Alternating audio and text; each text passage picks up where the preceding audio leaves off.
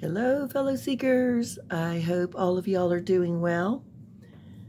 I apologize. I was going to try to get up the last few motions and responses from the court docket before this hearing. I think the live hearing that was streamed maybe probably 2 hours ago. But I figured, you know what? Yesterday was just, it just didn't end up where I needed to be. There was a lot going on, so I thought, you know what, let's just go straight to the hearing. That would probably be more interesting than y'all hearing me read off of that. The main things I just wanted to point out was that motion to suppress that the defense had turned in early, that I had spoken about in the last video. It was due like 11, I think it was like at the very end of the 27th. Well, the defense did not post that until the 30th, so they did go past the deadline. I guess we'll see what the judge says about that. And then there was another thing that the state had put up, the protective order, and this is all again connected with the motion to suppress. Apparently Sarah wanted all of the people that was really connected to the state and all these people to take the witness stand. So it was like a protective order. It protects certain witnesses from testifying. That's what the state had put up. And, because Mr. Owens has posted so much crap that I'm like, you know what? I can't possibly do it all. I know y'all understand and would rather get to this. If there's anything I missed, I'll try to get up on it. But anyhow, we're going to get on with it. But if this is your first time here, welcome, welcome, welcome. I'm not a lawyer, paralegal, psychologist, psychiatrist. I'm just somebody who is interested in true crime and like to gossip about it. But most importantly, I really do like to see justice for the victims, and in this case, George Torres and his family, because this was a horrific case, as many of them are. So that's all I am. Nothing special, but I try to make it a warm and welcoming place, and try to have some fun, even though it's a very serious situation. I mean, sometimes we got to do that. Well, I didn't know we'd be waiting this. Oh, here we go. Stand up, Sarah. All right. I bet Judge Kranick is going, dear God, let me get through this.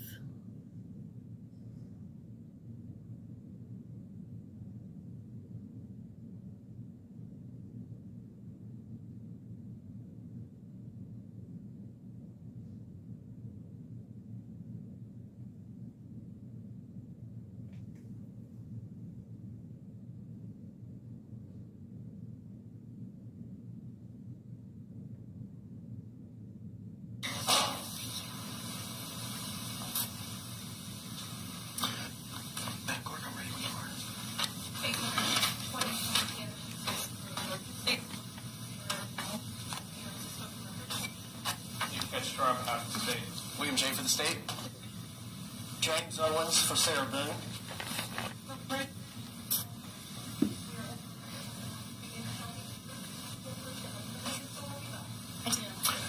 Good afternoon, everyone. Miss Boone, good afternoon. If you could please state your full name and date of birth. Oh, that sound. Oh, dear.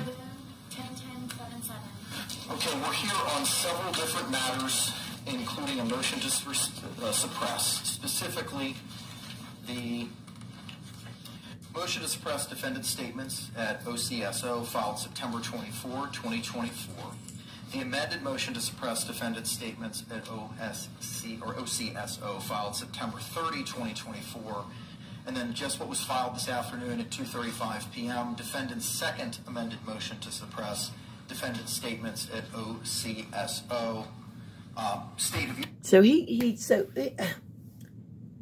did another amended motion to suppress. Is that what I'm understanding? Mr. The opportunity to Oops, sorry. review the second amended motion. Are you ready to proceed on that today? Okay. Are there any housekeeping matters we need to address? Or maybe it was the state. I'm sorry. Side of the ledger. Let me see. Not on that motion. Okay. Any housekeeping matters on your side of the ledger, sir, with regard to those motions to suppress? No, sir, Judge. I believe we've got detectives outside to testify, and we've also got the custodian of records from the Orange County Sheriff's Department relating to the Miranda card and the policy. Is that a valid argument that you're still embarking on this afternoon based on what's in your second amended motion? Yes. Okay, so the sufficiency of the Miranda waiver is still at play? Yeah. Okay, all right, thank you, sir. Okay. With regard to the other motions that were set for today, I reviewed the state's motion to strike, and I have reviewed all of the case law authorities that y'all have provided to me as well.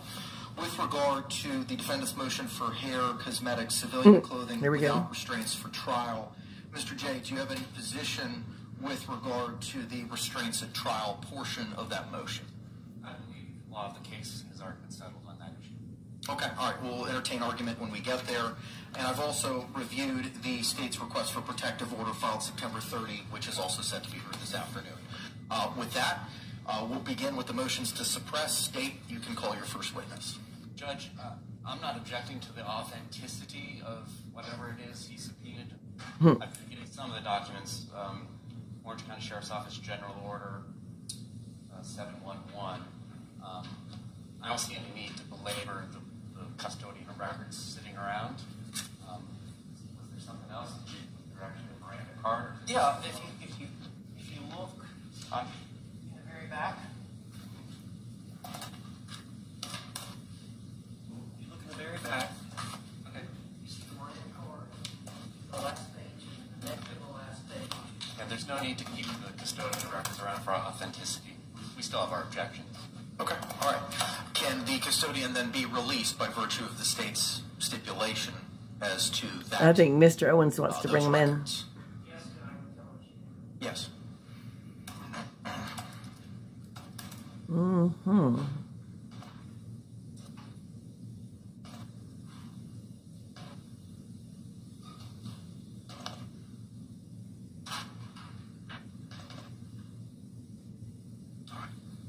I also have reviewed the 2 hour and 6 minute investigation that's pertinent to the motion to suppress. Wouldn't you love to have Court been has a reviewed the fly entire on the video. wall when he did With that? State, you may proceed. State would ask the court for Mark's pay for identification of the DVD, courtesy copy, body worn camera.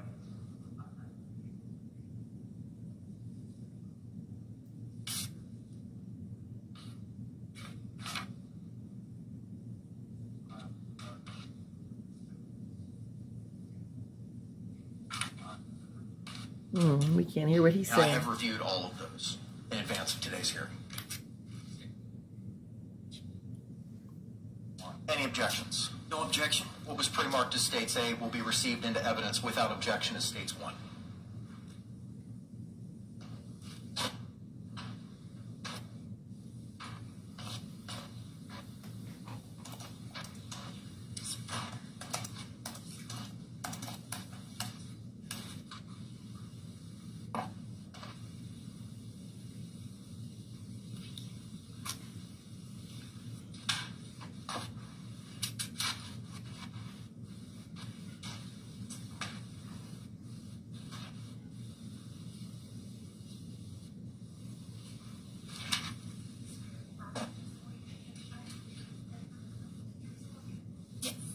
Good afternoon, ma'am. Could you state your full name for the record and spell it for us? Yes. Chelsea Castle. Chelsey. Last name is Koepsell. Thank you. Counselor, you may court. Thank you. Where do you work, ma'am? The Orange Sheriff's Office. And what do you do for Sheriff Mina? I am a homicide. How long have you been a homicide detective? Over 6 years. And what's your total experience with the Orange County Sheriff's Office in terms of years? I'm going on 12 years. Any prior law enforcement experience prior to joining the Sheriff's Office? And Your sound in the isn't homicide good. unit, how is it that you get notified that you shall be the lead investigator on a case? So, for this case specifically, my team was on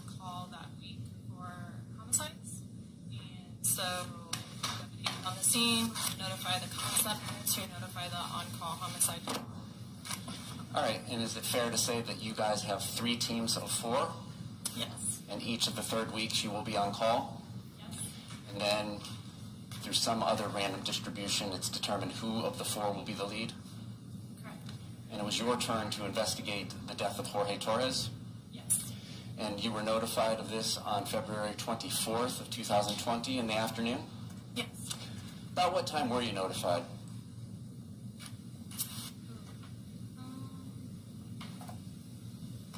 I would have to look at the cat sheet to recall directly, but I would assume within 30 minutes to an hour of deputies being on scene. All right, and do you go to the scene first, or do you do anything else? For this particular incident, I got my partner, Detective Lowen, and we headed out to the scene. All right, and when you got to the scene, what did you do? I met with the deputies there, and they kind of just briefed me on what was going on and what they responded to. Did you do a walkthrough of the scene? I did. And then was a search warrant drafted for the residence? Yes. And later executed? Correct. Did you have any contact with somebody identified to you as Sarah Boone on the scene?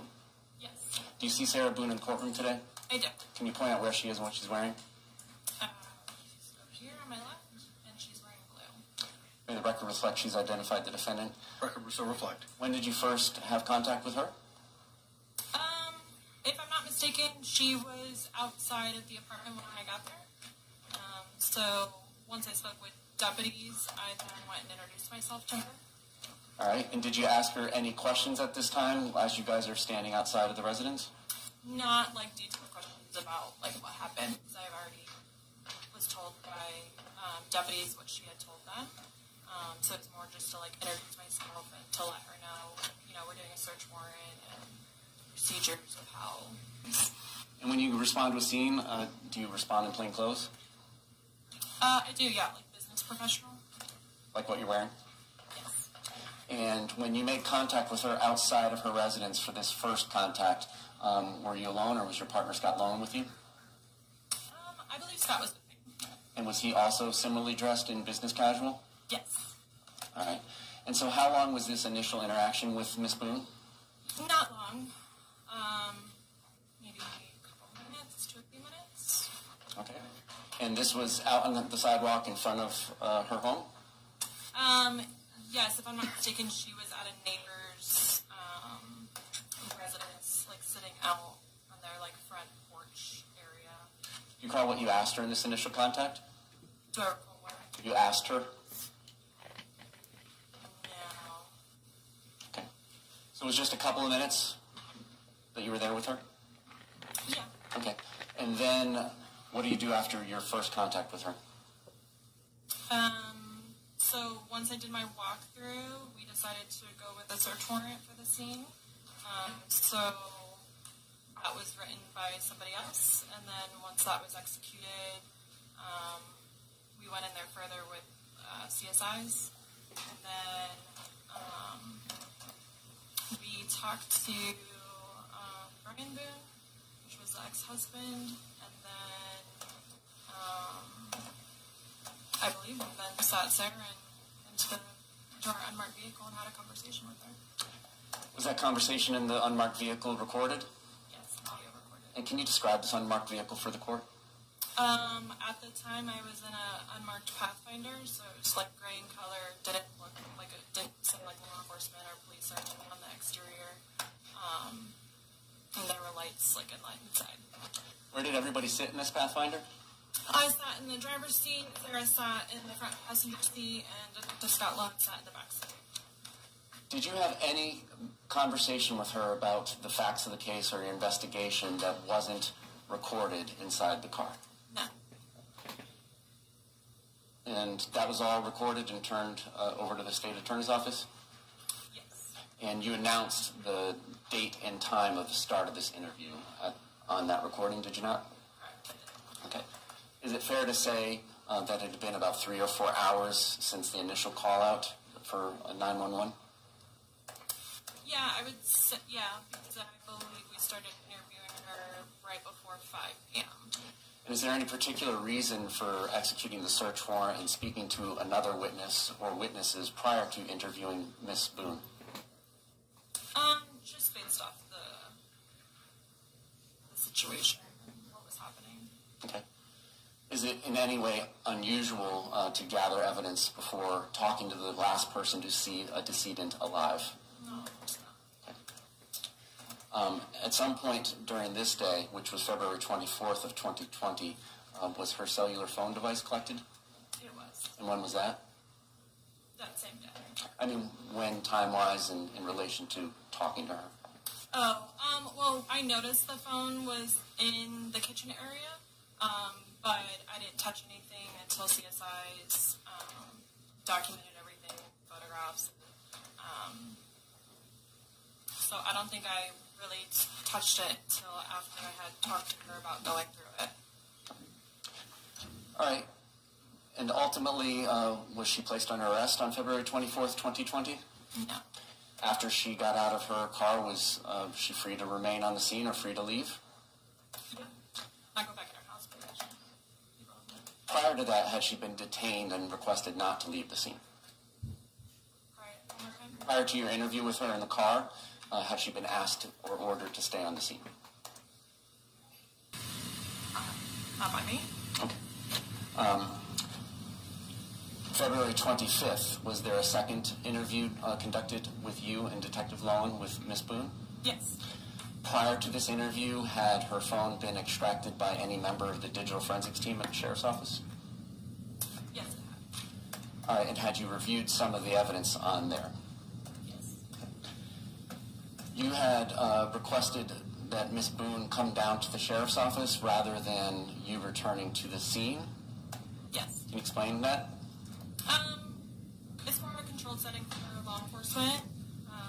We're able to audio and video record at the Sheriff's Office, and she had mentioned that she might not be staying at her apartment, and so I didn't want to go to the ex-husband's residence where her potential child was, so I just thought it was a more controlled That's fair. setting at the Sheriff's Office. All right. And when Miss Boone arrives at the Sheriff's Office, who goes down to greet her and where? It was not me. But she would have gone in through, we have two entryways, so either on the record side or on the opposite side. And she would have had to go up to the window and request that she was there to meet with me. They would call me. I would tell them yes, sign her in. And then, if I'm not mistaken, I believe Scott, Detective Lowen, went down and got her. All right, so you're describing two separate entrances that members of the public can come and go through? Yes. As opposed to separate entrances that might be in the back of your building where people are not free to come in and out of without a swipe card? Yeah. The public does not make sense. All right. Now, in relationship to those two entrances, which I assume are on the first floor of the building, is that a safe assumption? Yes.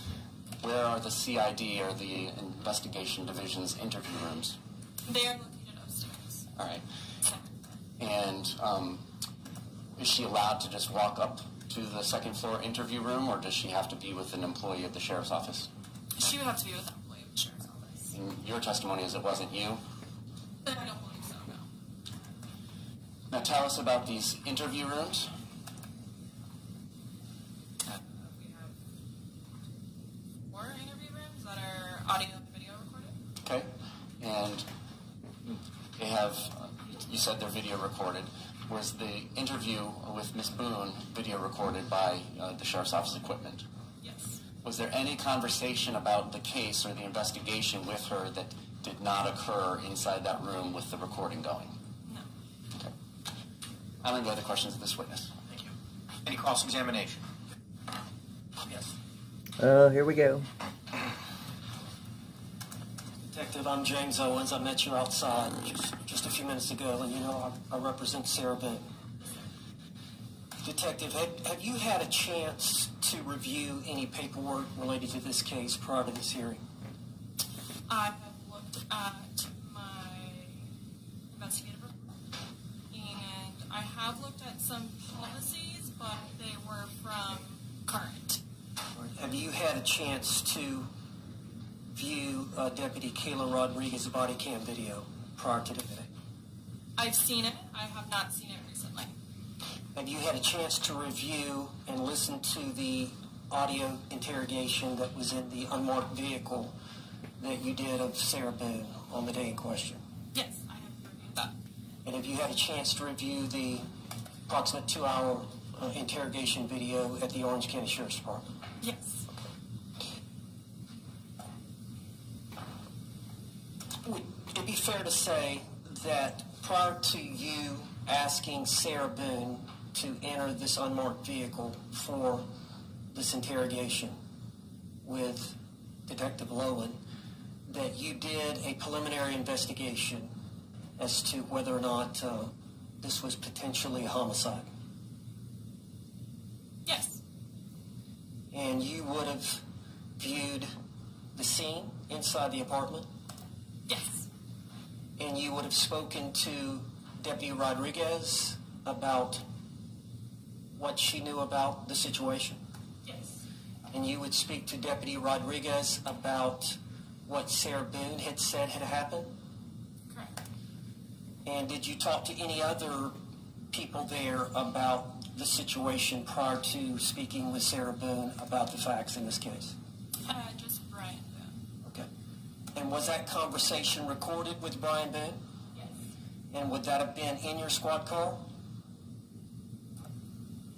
Potentially. I didn't listen to that interview. I don't know if we interviewed him outside or in my car. Was he Mirandized? No. Okay. So although he was at the scene when y'all showed up, he was not considered a suspect or person of interest? No. At some point, did you determine that Sarah Boone was a suspect or person of interest? Yes. Tell us when that happened. The next day. Okay, so at the time of this event, your initial appearance there at the scene, which I understand you must have stayed 4 or 5 hours? Probably. Okay. At that point, at no time did y'all consider Sarah Boone a suspect? Well, it's difficult the way you're asking, but she was the only one there. She's claiming that no one else was there. So what I was being told would mean that she was the only person of interest in that situation.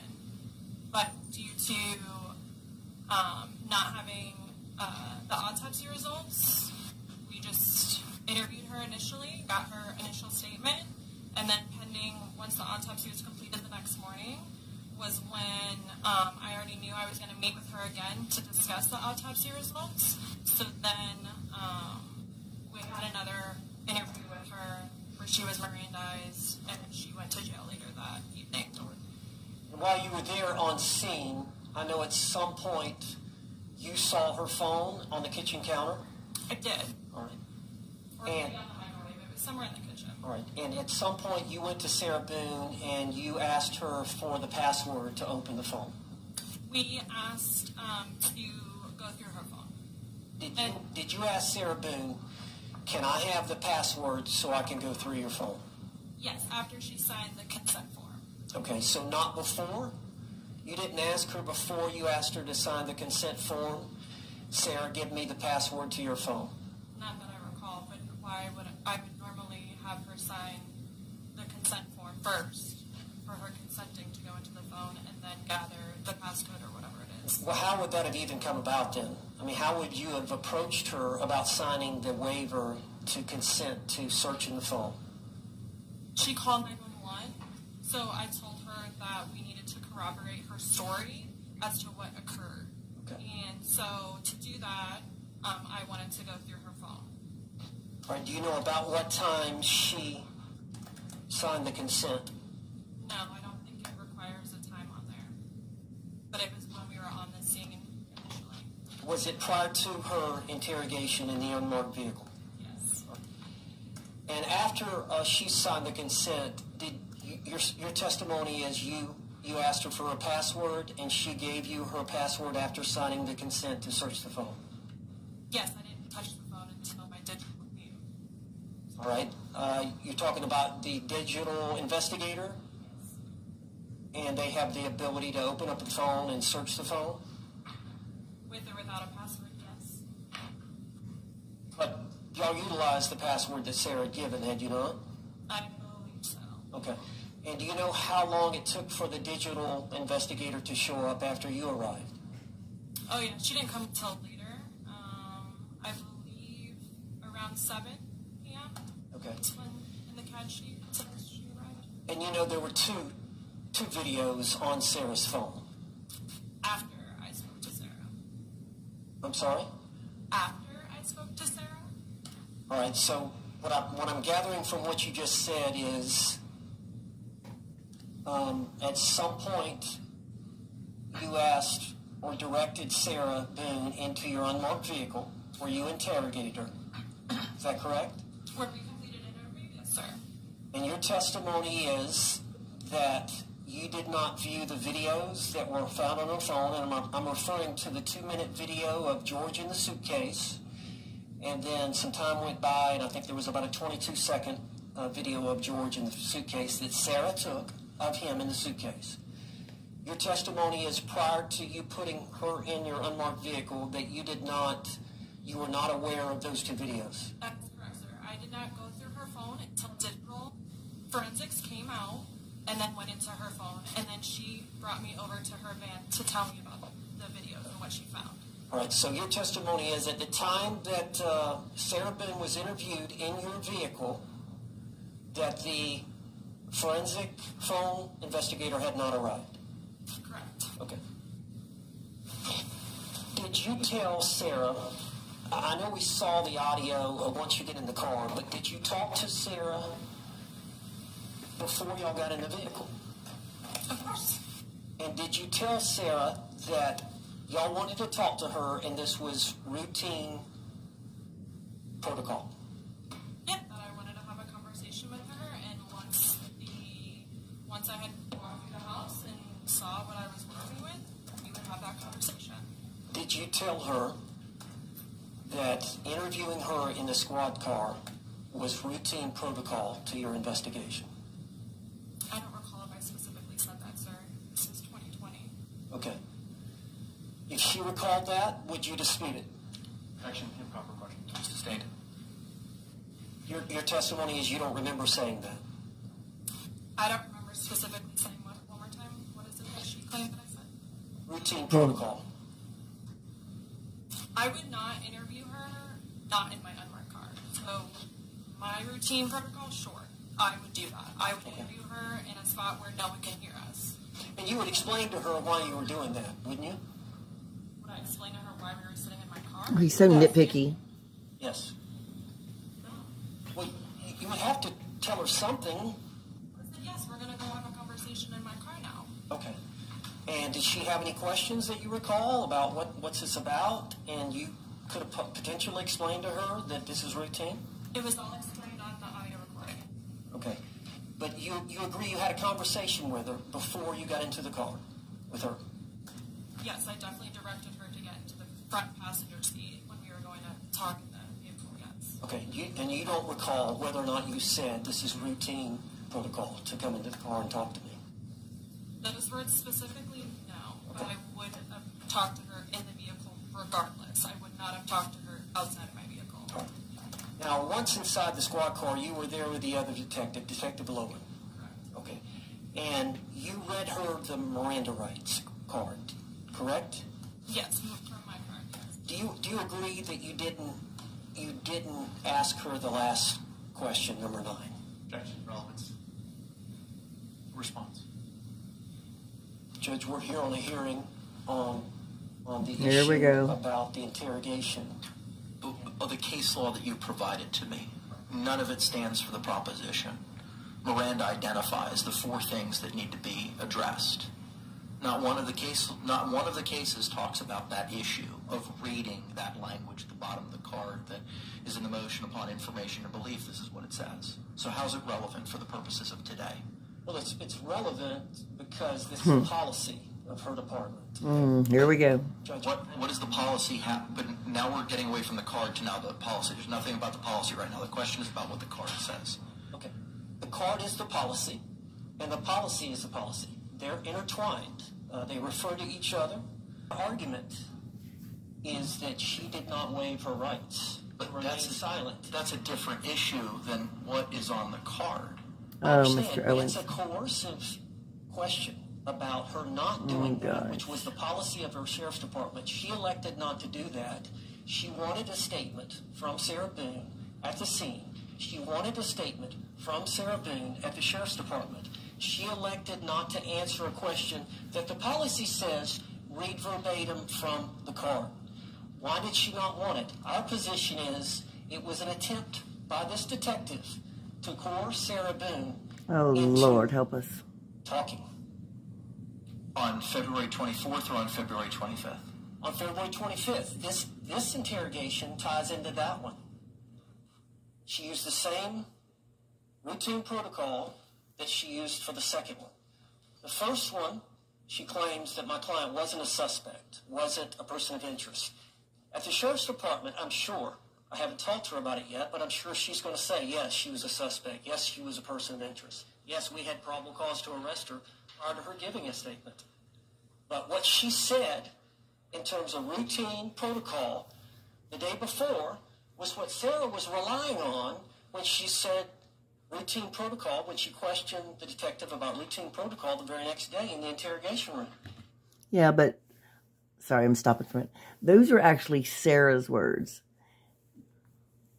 I remember that. She goes, oh, routine protocol. And then Detective Copesel here said, just like yesterday. So the routine protocol was Sarah's words. But I think Mr. Owens here is getting too nitpicky because they really don't have much. And the other thing I just wanted to say very quickly is the motion to suppress that he turned in late.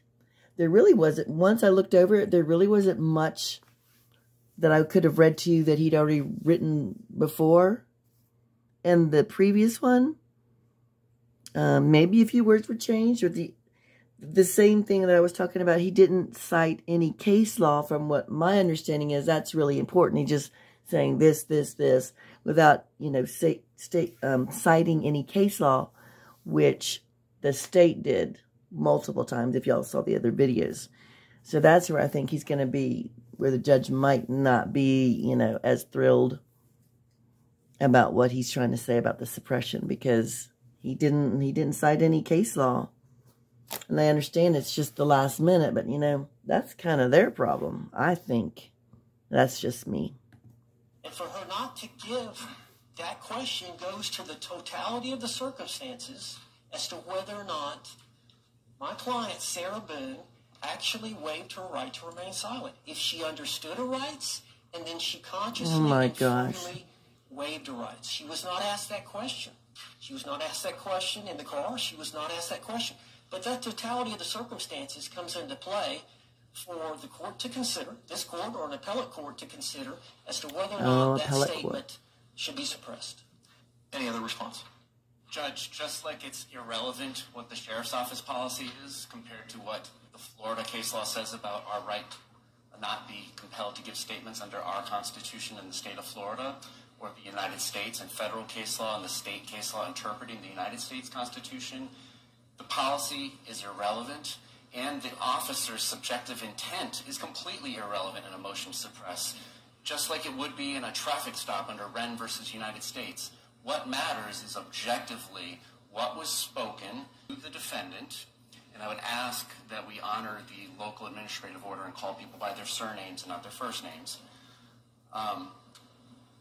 What matters is that the defendant was read what the case law requires. Anything about the policy, anything about the officer's subjective intent is completely outside of all the case law submitted by both the parties. Last bite at the apple. I'm sorry? Last bite at the apple. Last bite at the apple. Any other argument? Judge, we're talking about the totality of the circumstances, whether it was coerced or not. You can take any technique or a non-technique, something that you use or don't use, to establish whether or not it was coerced or not. The fact that she didn't read, do you understand the rights? Do you understand these rights? Which is the form, the Miranda warning form. Do you wish to talk to us at any time? That's on the waiver affidavit. On the other form, which is the policies form, it says, do you understand these rights? And then the question number 9, do you wish to talk to us at this time? Objections overruled. Thank you. And you're referring about surname. What do you mean by that? You mean, That means last name. okay, what did I say? This detective? Keep calling the defendant by her first name. All right. Can I say Sarah Boone? Either Miss Boone or Sarah Boone, that's Okay. fine. You may proceed. Oh boy. Have you had a chance to look at the standardized Miranda card issued by the Orange County Sheriff's Office? Do you agree that you did not read the 9 questions to her in your squad car? All 9 questions? Correct. No, I did not read all 9 questions. Do you know how many questions you did read to her? 8. Okay. And the question you omitted is question number 9. Is that correct? Yes, it's actually not on my Miranda card. I'm sorry? It's not on my Miranda card that I read. What do you mean by that? It was the card that you read, it was not on the card? Number 9, no, not on my card. Hmm. We have multiple Miranda cards at the sheriff's office, but yes, that is the policy. In reference to the policy, yes, it is the policy. Well, somebody dropped the ball somewhere. Did you fail to get Sustained. did you fail to get the most updated card, or how did that happen that the 9th question was not on your Miranda rights card? I've had that card since I started being in sex crimes, 2013. Have you become aware, as it relates to filing this motion, I've become more aware, yes, of that card. have you gone and gotten the updated card? Objection. Relevance. Sustained.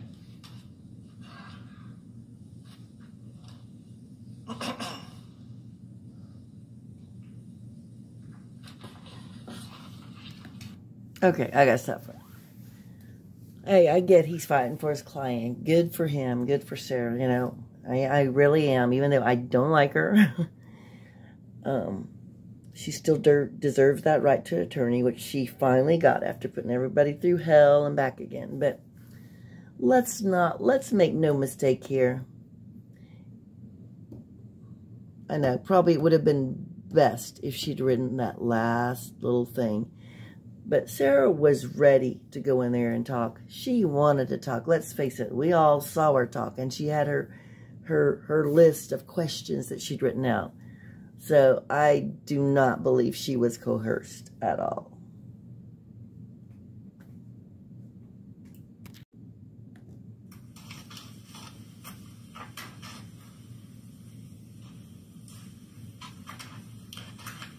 When y'all took her phone, Detective, did you tell Sarah Boone that you would be returning to her apartment the following afternoon to give her phone back? You did not tell her that? No, I listened to all my interviews, everything that's been audio recorded. No, I did not tell her that. We had plans to meet at the sheriff's office. Or tell me what you understood the conversation was as it relates to her getting her phone back. I'm sure she asked when she'd be getting her phone back, and I didn't give her a detailed timeline. I said that, I don't even know if I told her that I decided to write a search warrant on it, because I don't need to tell her that. It's evidence in a crime. I'm allowed to take it, and so I took it, and I wrote a search warrant for it. Okay. But you don't recall ever having a discussion with Sarah Boone about when you were going to return her phone? Specifically returning her phone now. Okay. Do you recall her calling you later that evening on your cell phone? From her husband's phone? You don't recall that conversation? She called you later that evening? Do you have documentation of the phone call? I have her testimony. Oh, Oh, yeah, well, I yeah. don't recall the phone conversation. Excuse me? I do not recall the phone conversation.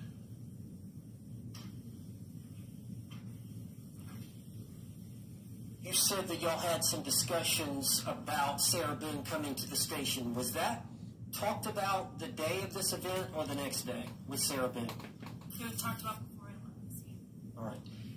And did you relate to Sarah Boone that she needed to come to the sheriff's department the next day to retrieve her phone? I don't know if I specifically told her about retrieving the phone, but she knew that I was waiting to hear biopsy results and that I would probably have more. I'm sorry, I got to just. I'm sorry that the sound is very bad. You might want to use earbuds or something. I mean, I can hear it fine, but it is difficult.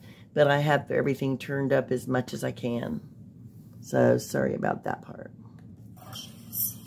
All right, so you believe you told her that night. I need you to come back, maybe or maybe not about the phone, but I may have some more questions for you.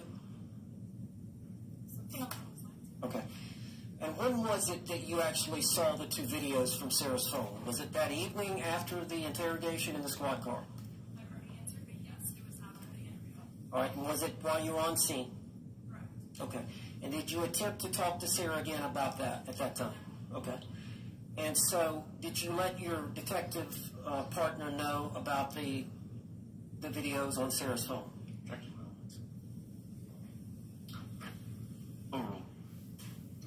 Did you let your partner know about that evidence?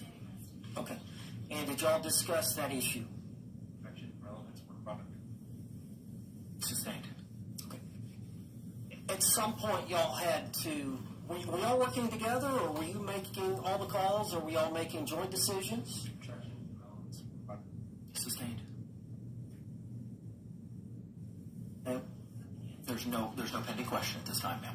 Sustained. At some point, did you form an opinion as to whether you had probable cause to arrest Sarah Boone?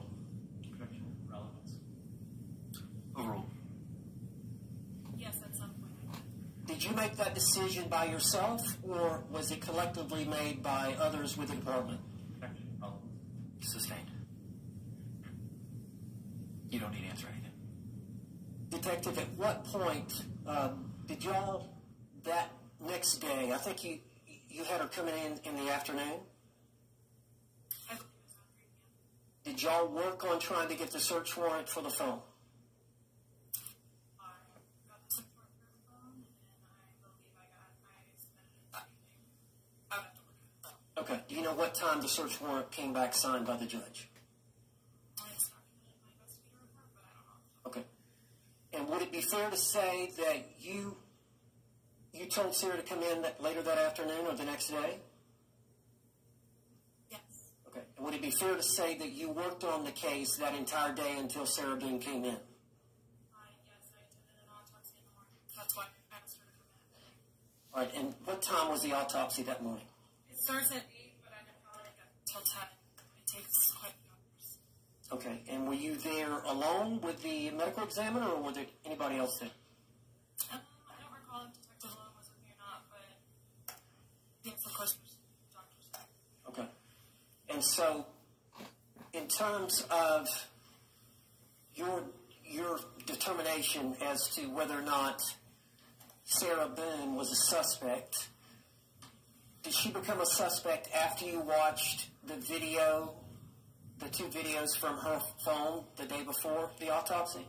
Objection, relevance. Custody is not disputed on the February 25th statement. How's this relevant? If the issue is knowing an intelligent waiver, the sufficiency of Miranda, and coercion, what does the formulation of probable cause have anything to do with anything?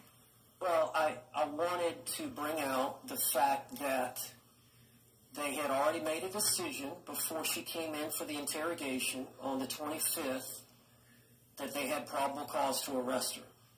So that if she, A, either didn't come in, they were going to go arrest her that day, or B, if she did come in and she exercised or invoked her rights to remain silent, that they were going to arrest her anyway. That they had already made a decision that she was the prime suspect. They had probable cause. What does that have to do with any of the 3 issues that are raised in the motions? It's whether or not she was in custodial interrogation, whether she was free to leave. I don't know that that's being disputed by the state. I think my response... That's my understanding. The state's not disputing that there was a custodial interrogation, which is why, on February 25th, which is why Miranda was provided prior to that. Judge, it was provided the day before, and she's just testified she was free to leave at any time. Okay. So Miranda was given on 2 separate occasions. She wasn't in custodial interrogation. Detective, am I right? The day. Well, hang on. Before we ask any questions, let's chill with Yeah. the evidentiary Yeah. objection first. Let the judge decide first. Okay. You may proceed. Ma'am, you would agree that when Sarah Boone arrived that afternoon for the interrogation, she was not free to leave. She was not. Excuse me? She was not going to be free to leave. No. Okay. And so if she would have remained silent and exercised or invoked her right to remain silent, she would have been arrested anyway. And that was based on your investigation that you had the night before at the scene. It was based on her statements that she had given you in the squad car. And it was based on the autopsy that was performed the next day that you were present for. And it was based on the 2 videotapes that you saw from Sarah's phone. Objection, relevance. What probable cause basis? Sustained. You had all that information before you began your interrogation on the 25th of Sarah Boone. I had all that information. All the information that I just related to you. Before you began your interrogation of Sarah Boone. That's correct. Yes. And you would agree that you wanted to speak to her on the 25th. Objection, relevance. Overruled. Yes. Okay. And would it be fair to say that you wanted to get statements from her relating to the injuries to George Torres from the autopsy? Objection, relevance. Overruled. Yes, I want to know a follow-up conversation in reference to what she told me the night before and in reference to the injuries that she failed to mention. And you also wanted to question her about the 2 videotapes that you had found on the phone. Objection, relevance. Overruled. Yes, I want to show her the videos. And you agree, in your opinion, the 2 videos, and the autopsy were inconsistent with the story she had given you in the squad car the day before. Objection, relevance. Overruled. The videos, I'm sorry. Repeat your question at the time. You would agree that the autopsy results and the videos that were extracted or taken from her phone, recording George, those 2 pieces of evidence from your investigation were inconsistent with the statement that she had given the day before in your squad car. Same objection to the record. Overruled. Yes. And I believe that's ultimately the reason you arrested her, because of her inconsistencies. Objection, relevance. Sustained.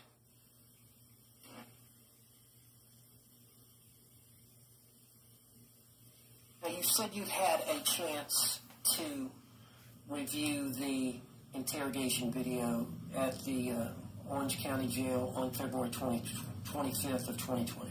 The Orange County Sheriff's Office. The Orange County Sheriff's Department.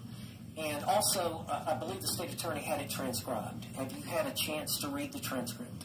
I have not read the transcription. I watched the video. Okay, have you had a chance to look at my motion where the question and answers are typed out, at least the first minute or so? No. Okay. Do you recall you saying to her, "I'm going to have you sit in the green chair"? Objection, best evidence is the recording. That's right. Okay. Objection sustained. Okay. Do you agree, prior to reading Miranda, that you mentioned to her that you had received his autopsy and that you were going to read her rights again, but that we had to talk about that, referring to the autopsy? Best evidence. Sustained. Do you recall making some comments to her prior to reading her the rights? Objection, best evidence. Overruled. Yes. Is it the policy of the Orange County Sheriff's Department to make any statements to them about the interrogation prior to reading Miranda? Objection, relevance. Overruled. One more time.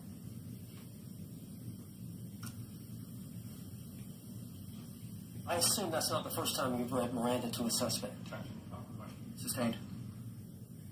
That's Go back right. to the first question. Yeah, do that. Don't be trying to. It's slippery, I think. Is it the policy of the Sheriff's Department not to ask any preliminary questions prior to reading Miranda rights? No objection for the record. Overruled as relevance. You would have to show me the policy that you're referring to, but I was not asking her any incriminating questions during that time. I was explaining to her the purpose of the interview. Well, have you ever been?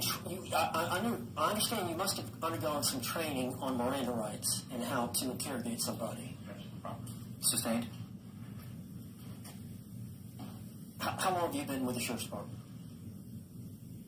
Since 2013, How long have you been a homicide detective? almost 6 years. Okay. Have you ever been trained or told to ask or not to ask any statements or any questions prior to reading Miranda relating to them talking to you? Objection relevance. Sustained. Can you tell us if you recall saying anything to her prior to reading her Miranda? I recall briefly talking about getting the autopsy results. I wish to have a conversation with her. All right. Do you recall again reading her Miranda rights to her on video? Yes. Do you recall again omitting question number 9 on the standardized Miranda rights form for the Orange County Sheriff's Office? Objection relevance. Overruled. I did not ask her a question number 2. Okay. Do they have a Miranda cards form in the interrogation room? So you would have had that on your person?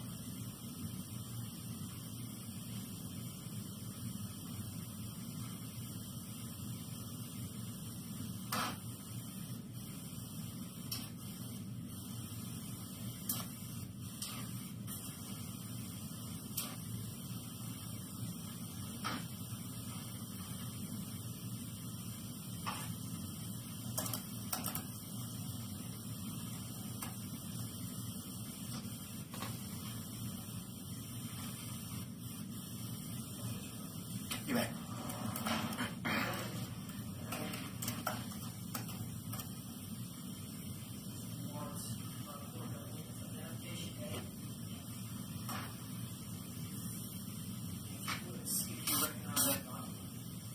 This is our waivers and affidavits.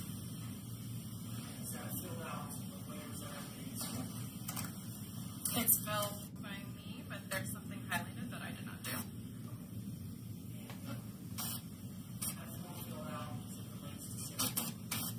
We're talking about just this top, right? Okay, I'm sorry. It does it what? Is that form, is it filled out as it relates to survey? Case, yes. Is that your signature? Yes. Did you see your sign? Yes. Is that your signature? Yes. And is that the consent for The consent to search, yes. on that form, is there also forms? Yes. That's the form that's standardized by the Sheriff's Department. Yes. You did not read a Miranda from those rights? From this piece of paper, Yes. that's audio and video recorded, that, no. You agree that it's not questions? Yes.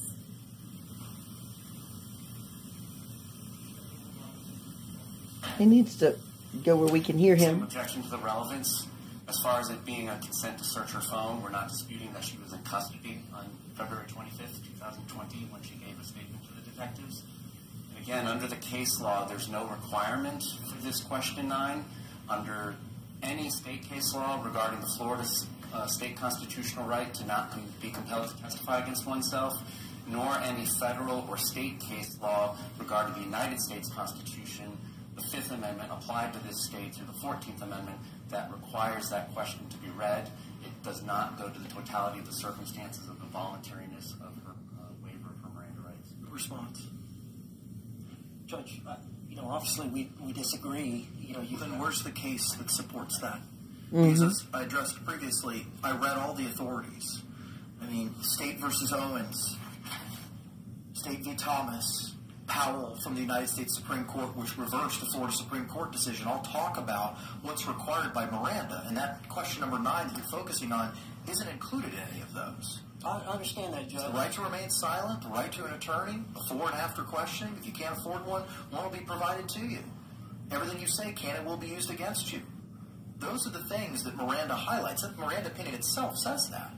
So what does question number 9 have anything to do with those things if the state case law and the federal case law, including but not limited to Miranda itself and Powell, and then the state case law of Thomas and Owens, all of which were provided either by yourself or by the state, identify what's required. That's not one of the requirements. She has a duty to read the rights.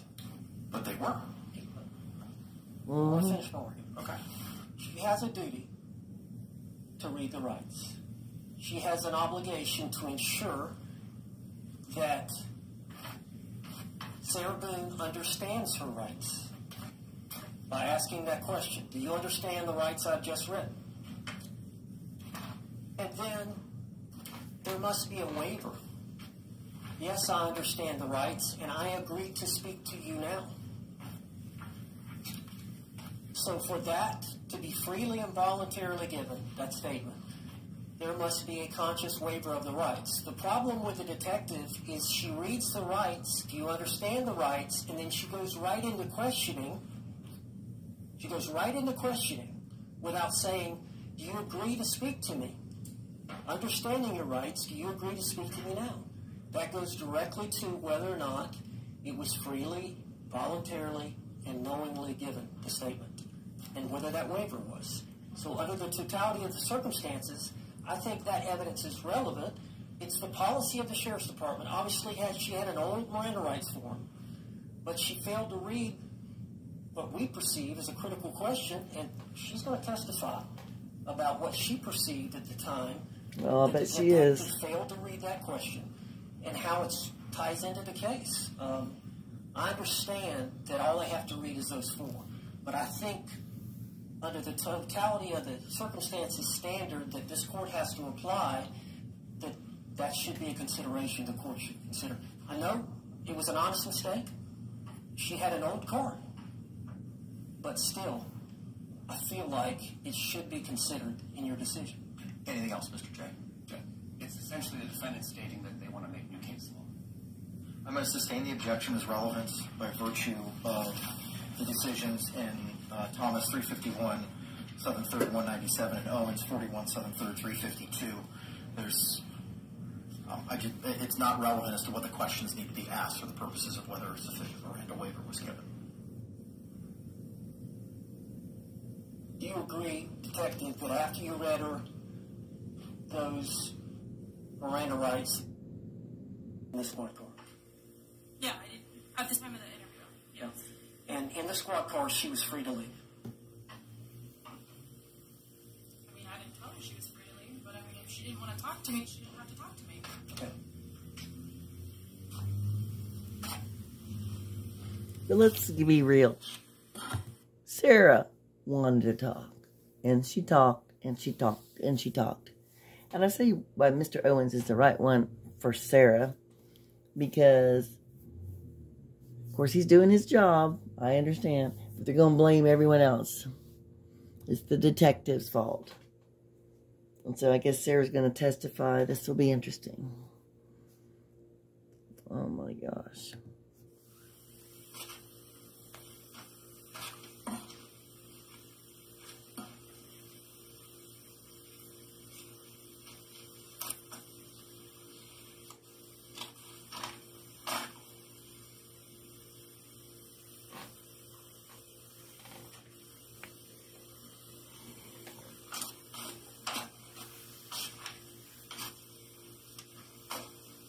Meanwhile, he's shuffling about.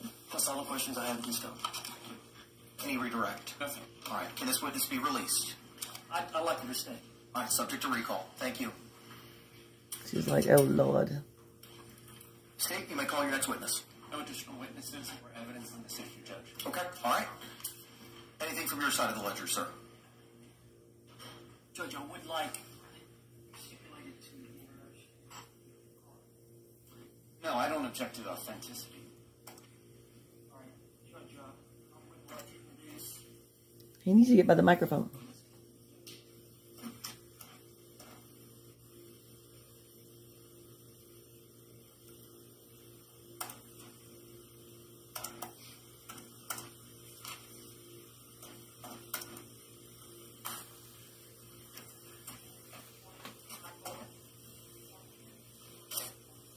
Just that one.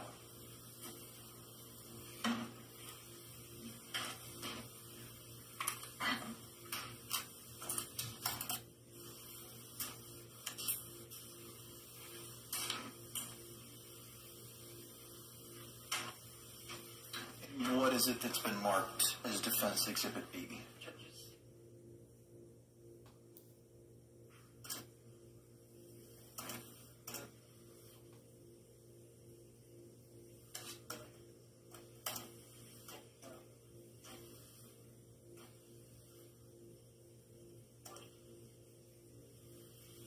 Any objection?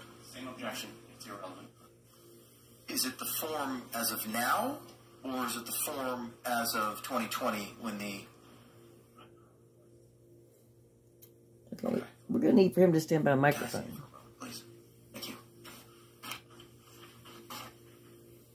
Although probably Sarah is sitting here watching all this Any unfold. additional argument with regard to the state's relevance objection? Same argument. No, I'm sorry, Mr. J, I wasn't specific enough. Mr. Owens, to you. Any additional argument? All right, I'm going to sustain the relevancy objection for the same reasons the court articulated previously.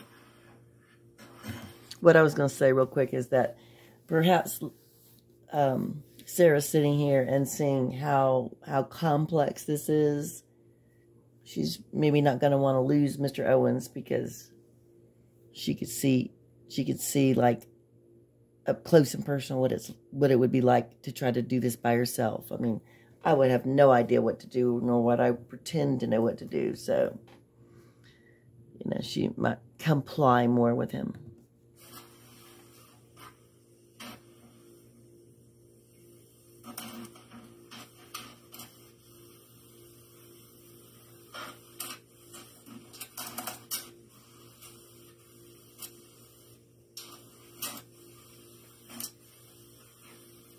And Mr. Owens, you had one additional exhibit as well?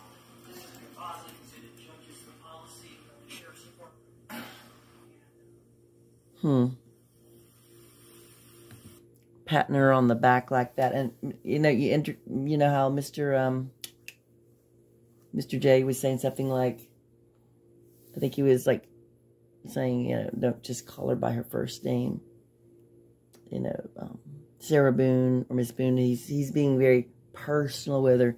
No, I don't know if that's okay or not. I mean, patting her on the back, and he's, you know, maybe it is Sarah and Mr. Owens. Maybe they're two peas in a pod.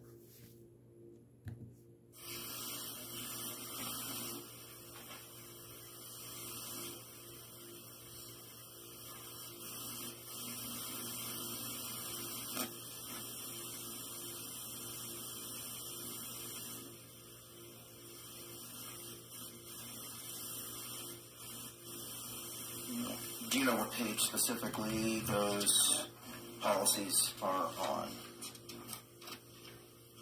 Page 14 of 22. I'm going to give you 2 more pages. Is it beginning of paragraph 4, waiver of constitutional rights? Yes.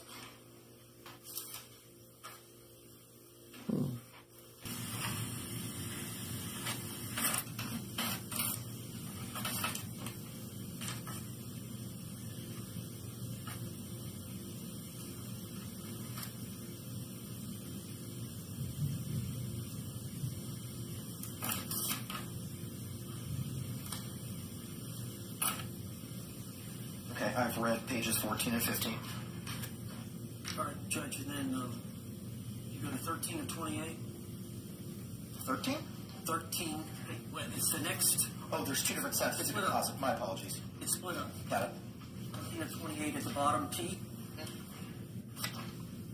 And then it goes on to the next page, 14 to 28. Specifically 2A on 14.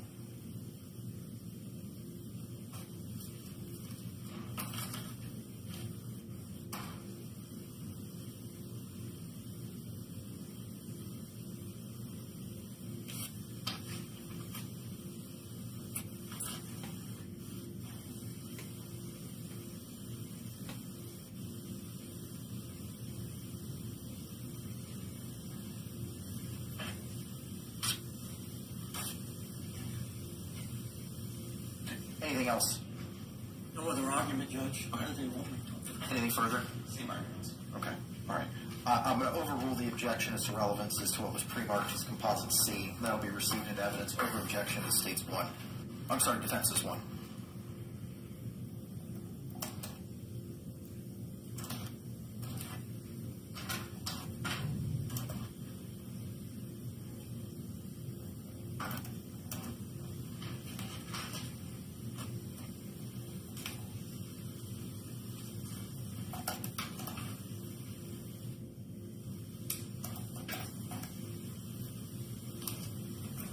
Any further witnesses, evidence, or testimony, sir? Judge, I'd like to call Sarah Boone. Ms. Boone can approach the podium. She was previously sworn at the beginning.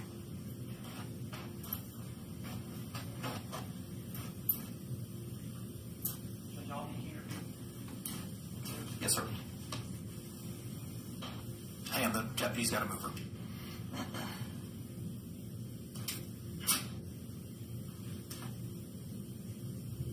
Well, this should be interesting.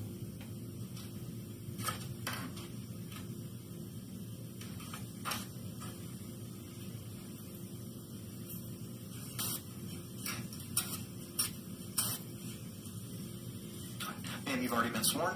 Counselor, you may proceed. And would you please state your full name? Sarah Boone. Well, you're going to have to speak up or move the mic. Sarah Boone. Yes.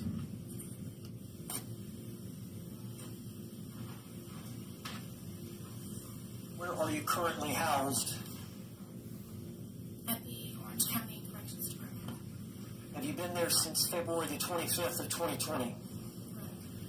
Was that the date of this interrogation that we're here for on this motion? Yes. All right. Let me Yeah, take boy. you back to the morning of finding George Torres in the suitcase.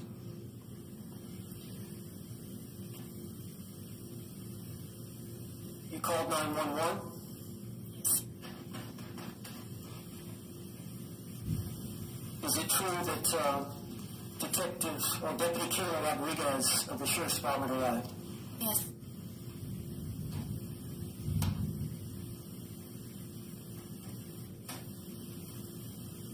What mental state did you have at that time? Very confused. It was very easy. I didn't understand the monumental amount of people that were there and what they were doing, the papers from my home. I was worried about my dogs. I was worried about my son. I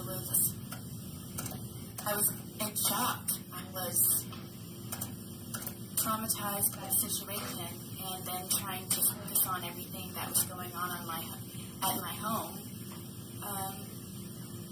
I was hungover. I was still, I believe, intoxicated to a degree. Objection, Judge. We're to strike. This is outside the motion to suppress. They have not made any allegations that her statement was involuntary for mental state or state of intoxication. Response? Judge, we're talking about, I'm just getting some preliminary information. But Her interrogation is the next day. the state has an obligation, and the case law cited by the state requires specificity in the motions. So it's not a game of 20 questions and surprise. Okay, this is the day before the interrogation. I understand that. We're not talking about intoxication. But are you going to be arguing anything in conclusion as to what happened on February 24th led to any coercive or coercion behavior on behalf of the Orange County Sheriff's Office on February 25? Are you going to bootstrap or link any of those things together? The interrogation in the squad car and what was said to her prior to getting in the squad car that relates to what she said about it being routine protocol, yes. All right, I'm going to sustain the state's objection. Relating to the intoxication? Yes. It wasn't raised in any of the 3 motions that have been filed. Judge, I didn't ask her that. She volunteered. I understand it. Okay. Objection sustained. And it's stricken. Mm-hmm. Did you speak to the deputy about what had happened? Yes. Okay.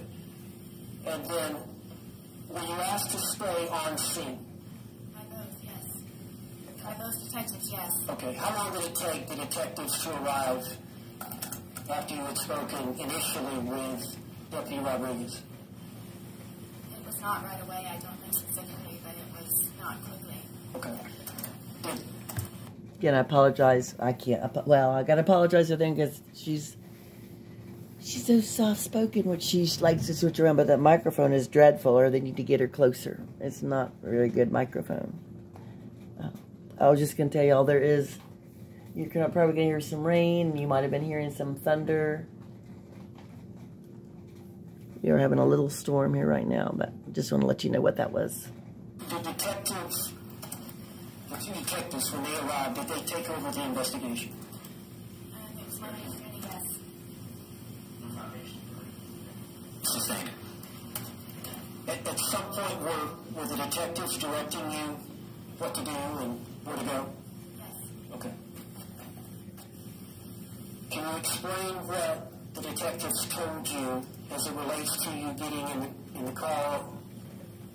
Was the phone issue before the car? Sustained.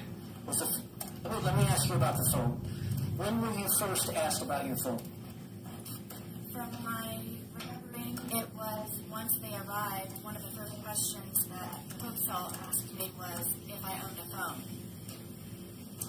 And what did you tell him? I told her it was on the kitchen counter. All right. And what happened next as it relates to the phone? I believe that it was brought to her with someone else. I don't remember. Sustained. What was the next thing that you were told or talked to about as it relates to the phone? Unlock it. Who told you that? Detective Hoopsall. How did you unlock it? She handed it to me and I unlocked it. How do you unlock your phone? It was with a passcode. Okay. And when you unlocked it, did you give it back to the detective? I did. Did you ever see the phone again?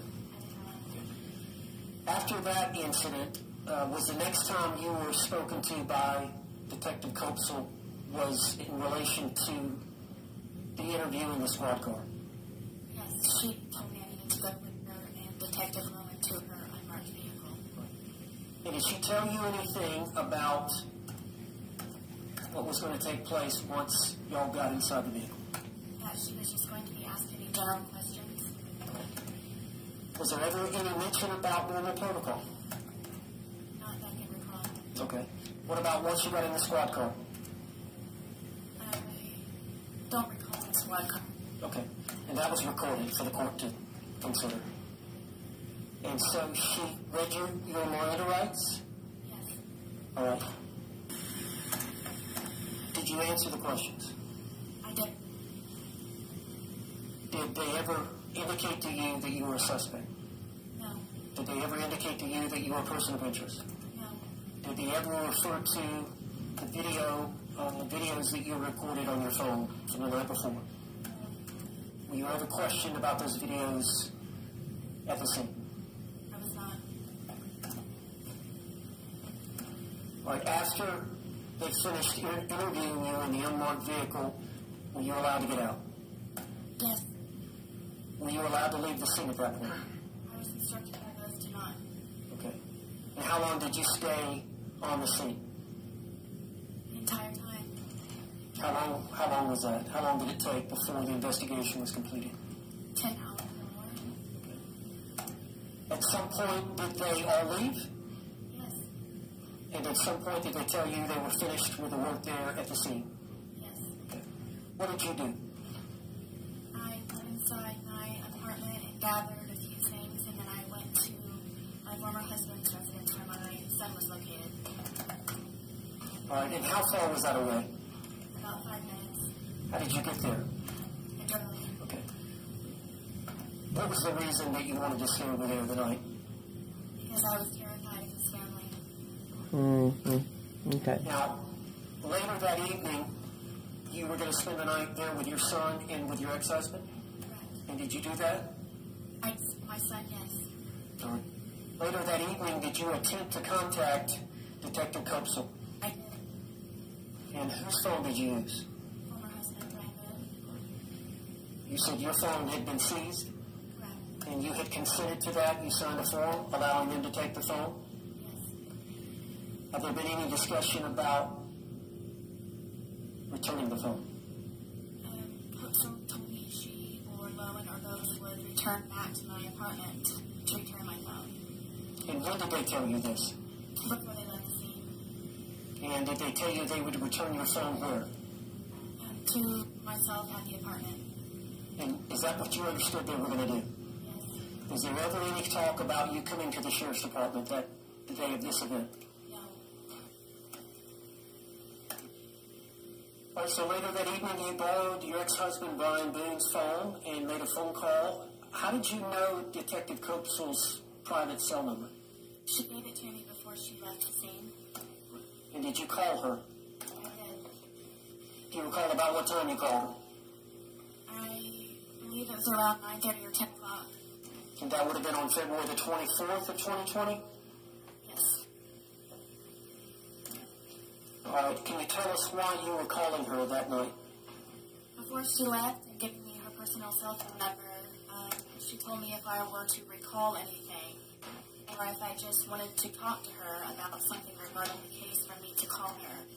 So I took that to heart and felt very uneasy about how they left the scene. Sustained. Go ahead.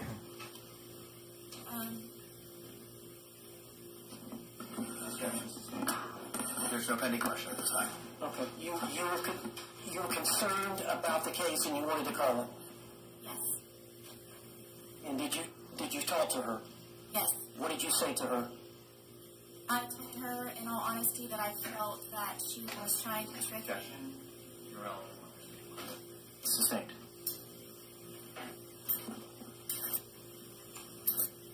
Did you have a conversation about your phone? Yes. I asked her. Overruled. You may answer the question, ma'am. Whether you call for a yes or no, she said Yes. no, I don't know. Like, what's pending? Did y'all have a discussion about your phone? Yes. Can you elaborate on that discussion? She told me that I needed to come down to the sheriff's department because she was pregnant, and asked me if I remembered about when I was being pregnant, and it would just be a lot easier for her if I were to arrive at the sheriff's department to pick up my phone. Was there any discussion about you being interrogated at the sheriff's department? No. Was your understanding the sole purpose of you going to the sheriff's department the next day was to pick up your phone? And the sole reason for the change in plans from them bringing the phone to you was because Detective Kopsel was pregnant and not feeling well? Correct. So the next afternoon, did you drive to the sheriff's department? Tell us, when you parked your car, where you went, what happened? I parked my car and left everything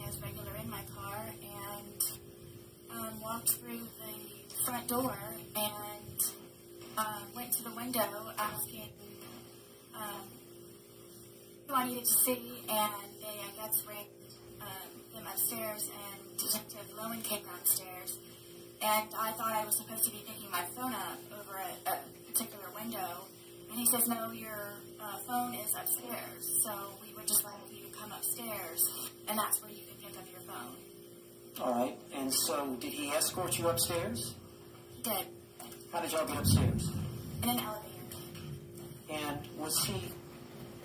What was he wearing? I believe he was wearing a red shirt along with his firearm and black pants. His firearm was on his waist? Okay.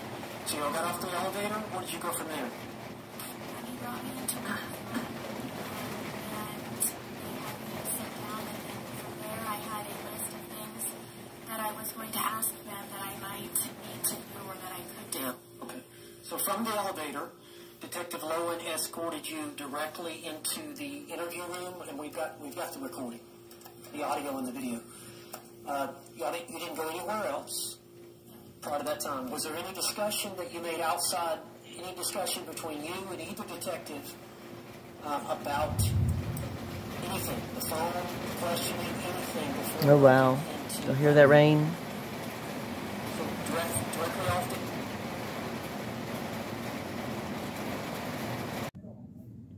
Okay, so I am actually at this point picking up where I left off last evening. It is now October the 3rd. I don't know if you noticed right at the end, I said, do you hear that rain? I mean, it was pouring, and then all of a sudden we had a regular good old Florida lightning and raining, very stormy, and it was so loud, the rain and the lightning and thunder, that, well, the thunder's the only one that makes the noise, but also it was messing with the electricity, so I decided to abandon recording and come back and finish this evening. So I think I've come pretty close to where I left off. There might be a few things repeated, but we will continue on. You were concerned about the case and you wanted to call her? Yes. And did you talk to her? Yes. What did you say to her? I told her, in all honesty, that I felt that she was trying to trick me. You're relevant on the state. Sustained.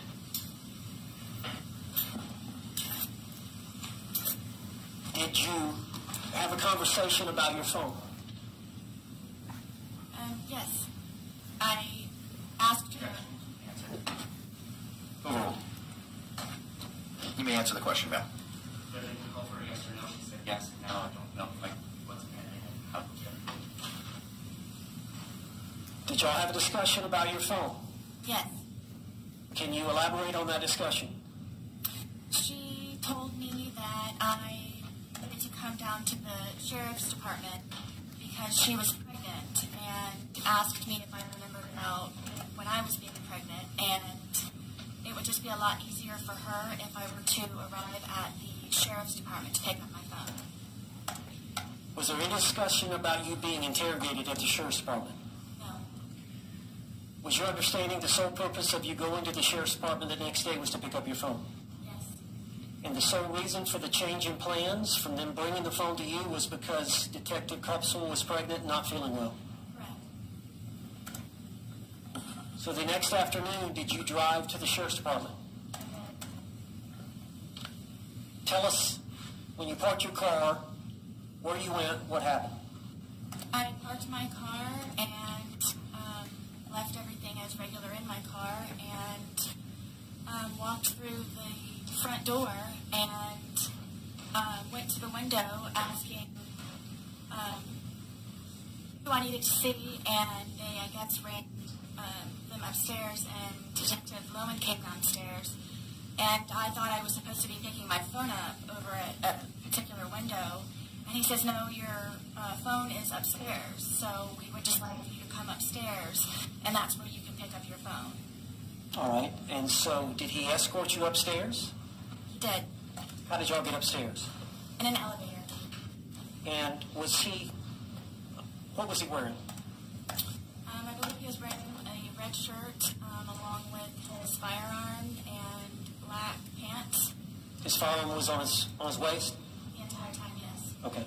So y'all got off the elevator? Where did you go from there? He brought me into a really small room, and they had me sit down, and then from there I had a list of things that I was going to ask them that I might need to do or that I could do. Okay. So from the elevator, Detective Lowen escorted you directly into the interview room, and we've got the recording, the audio and the video. You didn't go anywhere else prior to that time. Was there any discussion that you made outside, any discussion between you and either detective about anything, the phone, questioning, anything before walking into that room? No. Okay. So directly off the elevator and walked into the interrogation room. And then we've got the video on that. Now,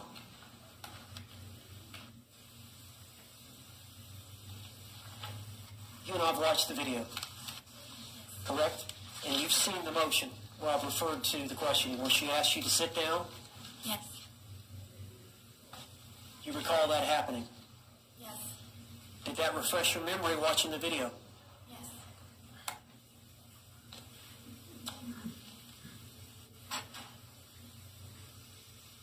Do you recall her saying that she had received the autopsy? Yes. Do you recall her saying, I want to read you your rights again because we have to talk about that, referring to the autopsy? Yes. This was prior to you being read your Miranda rights. Correct. And she also said, we're not done talking about the incident. You recall that? Yes. And then she said, we just have to do it. Yes. How did that make you feel? Sustained. Were you trying to comply with the officer's demands? Overruled. In every way. Were you trying to cooperate? In every way. Were you polite with them? Very. And when she said that, we just have to do it, you said just like we did yesterday. Yes. And then you said normal protocol. Yes. Is that what she had said the day before? What do you mean? Normal protocol. Yes. And she said the same word. You said normal protocol to her. I was reiterating to her what she had said to me the day before. Oh, maybe she did.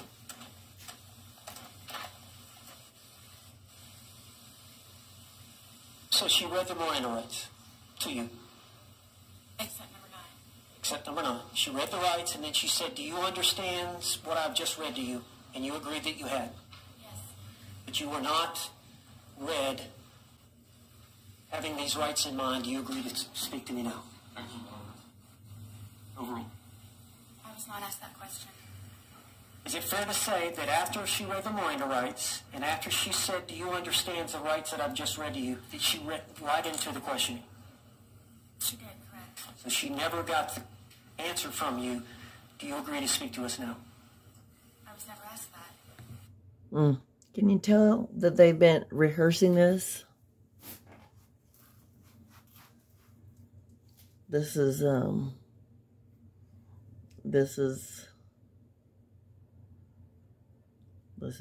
I don't know what to say, golden, right? Oh my gosh. Okay, let's see what else.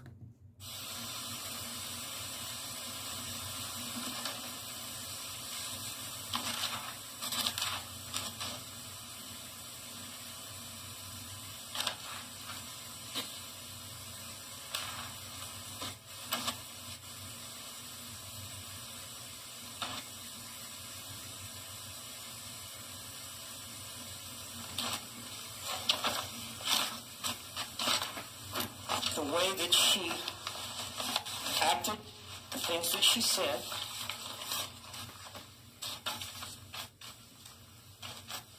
the fact that they had your phone. Did you get the impression you were not getting your phone back if you didn't answer the questions? Sustained. Yeah. She was in custody? That's been conceded by the state in their response that it was a custodial interrogation. Yep, they She did say wasn't that. aware of it.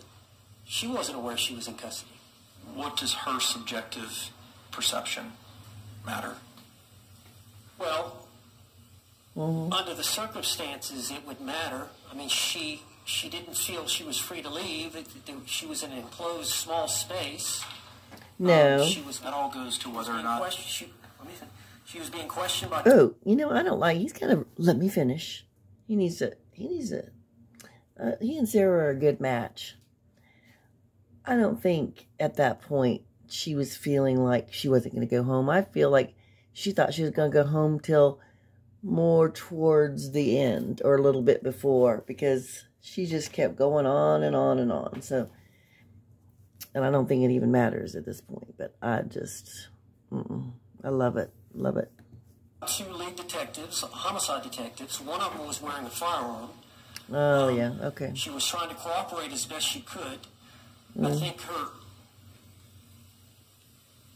position is that she was coerced into answering questions. What does that have to do with coercion? Those are all factors that under Ramirez as to whether or not it was custodial. Well, I know some of the factors are whether or not the interrogation actually happens in a police station or not, or whether it happens outside a police station. So just that environment alone, that goes to whether or not it was a custodial interrogation. I'm struggling with the connection on that being noncompliance with Miranda, coercion, or the third ground of voluntariness. Well, and I think it goes subjectively to her and what she was feeling, if she had a free choice or not, subjectivity matter? Excuse me, based on subjectivity matter under the case law. Based on the circumstances that she was dealing with at the time, whether or not she felt she had a choice. But what does her subjectivity have to do with that? I believe it's relevant. Objection's overruled. I'm sorry, the objection's sustained. Almost. Look at Sarah. She's like, huh. Did you understand you were not going to get your phone back until you answered their questions? Sustained. Yeah, that's not a very good question. Did you have some questions for them at the end? I did. Did you feel like you had a choice in answering their questions? Sustained.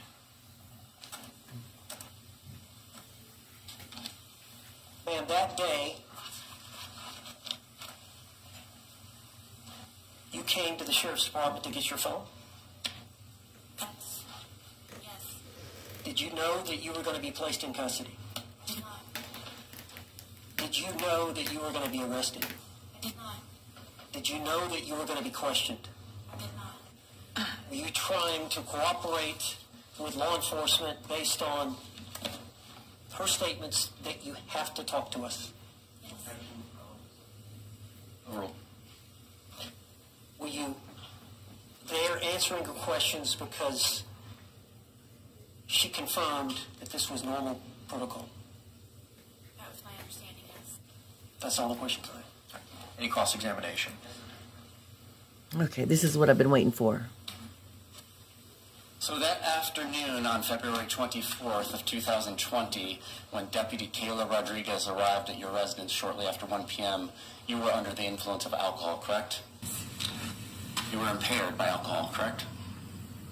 I don't know as much as impaired means. It did, in fact, yes. Okay. And that was consumption from the night before, correct?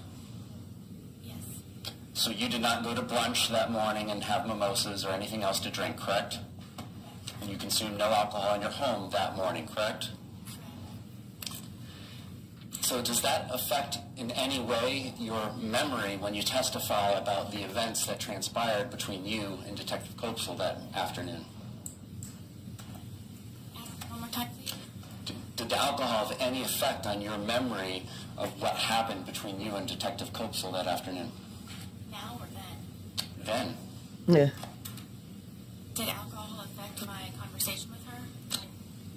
Her memory. There's a jury instruction that says a witness's memory and perception is pertinent. And I'm asking you, did the alcohol that you were under the influence of affect your memory or perception of the events that you've testified to today that you said happened on that afternoon of February 24th, 2020?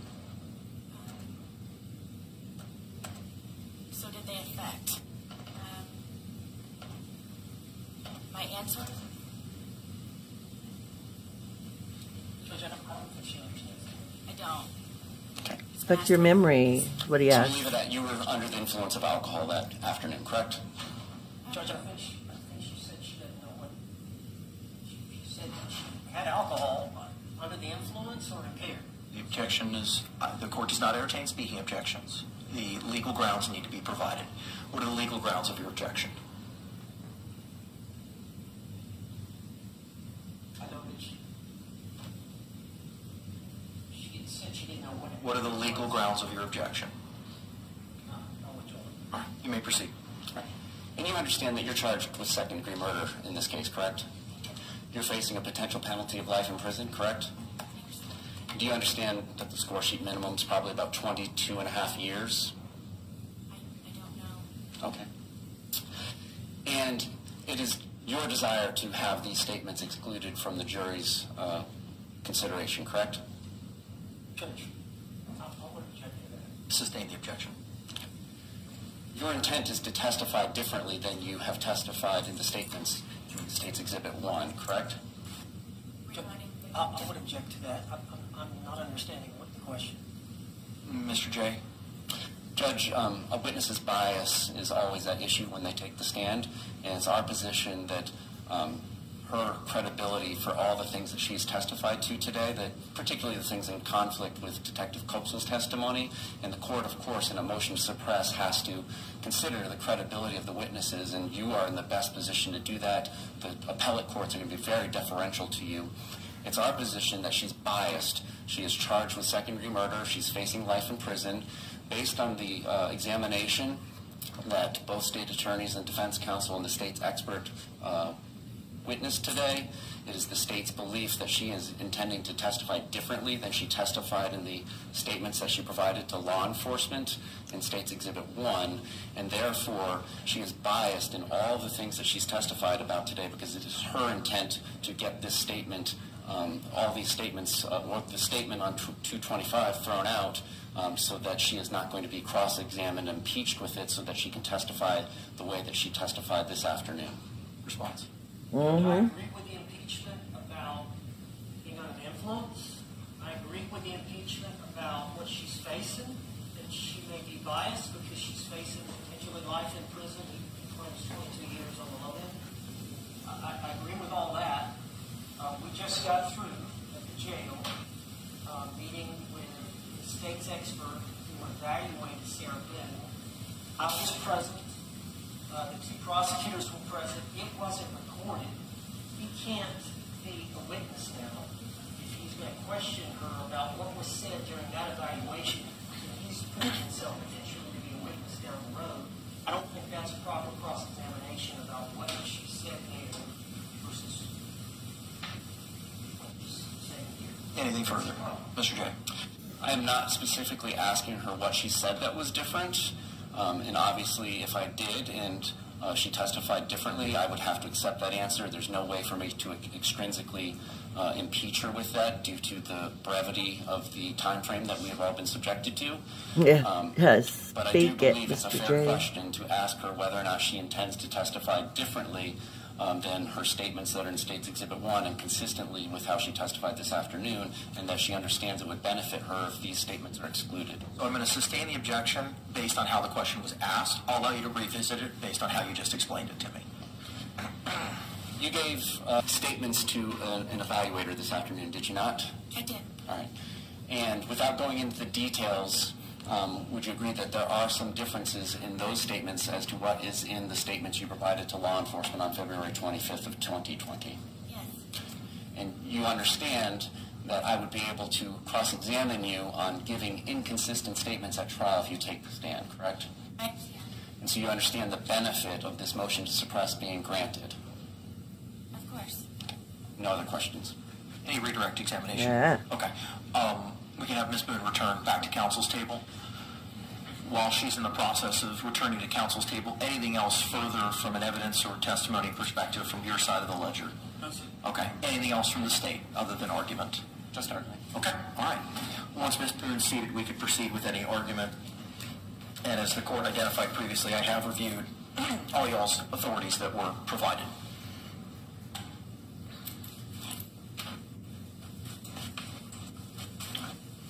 Jones, it's your motion, sir. You may proceed.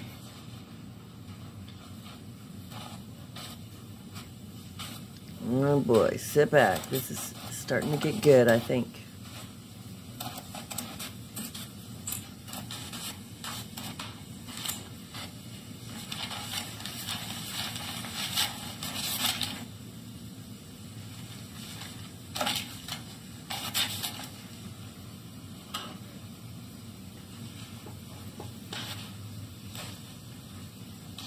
Judge, my understanding of the law regarding Miranda, first issue is, was the defendant in custody, was the suspect in custody? Was it a custodial interrogation? We have agreed or stipulated to that fact. We're referring to the 2-hour interrogation at the Orange County Sheriff's Department. Specifically, we're referring to about the first minute or two of that video. And I think under the totality of the circumstances, the court has to determine whether freely and voluntarily and knowingly given under the circumstances.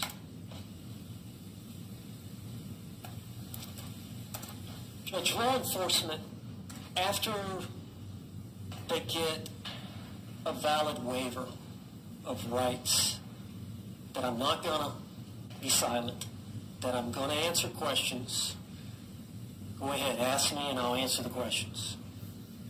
Once that happens, law enforcement is trying to get a confession.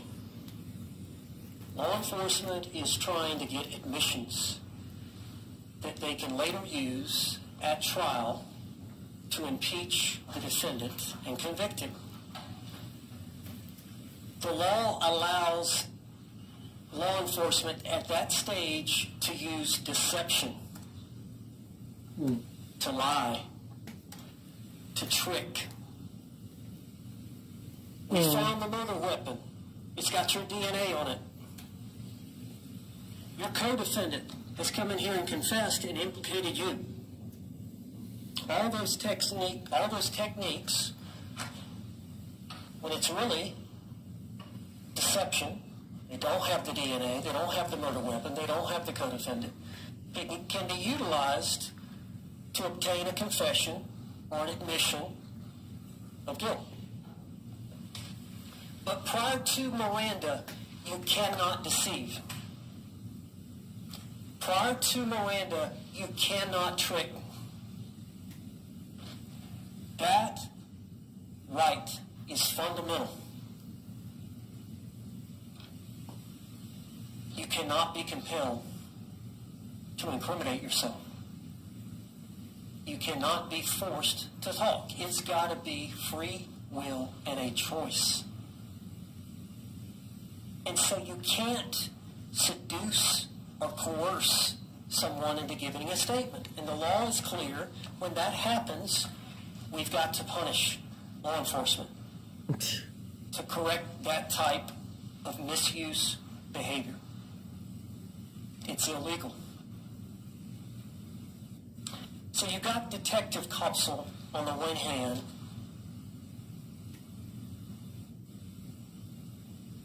I got to read your rights. And you have a right to remain silent. But within a minute before, the detective is telling Sarah Boone, we have to do this. We have to talk to you. Now, that's confusing. That's deceptive. There's nowhere in policy that that should be allowed or is allowed. There's nowhere in the law that that should be allowed. It's actually illegal to tell a suspect, we have to talk to you. We just have to, before reading Miranda rights. That is an illegal statement. Sarah Boone did not have to talk to them about the autopsy. Sarah Boone did not have to talk further about what had happened. But she wanted to. And she kept, as I said before, talking and talking and talking. Oops, sorry. But that's the implication this detective gave Sarah Boone. It taints the Miranda that comes before it. Here's a law enforcement officer. I'm trying to cooperate.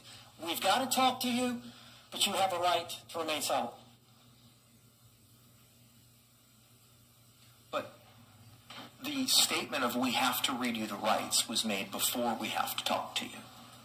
So your argument transposes those two things chronologically. Why are we even having it? I mean, why even have the confusion?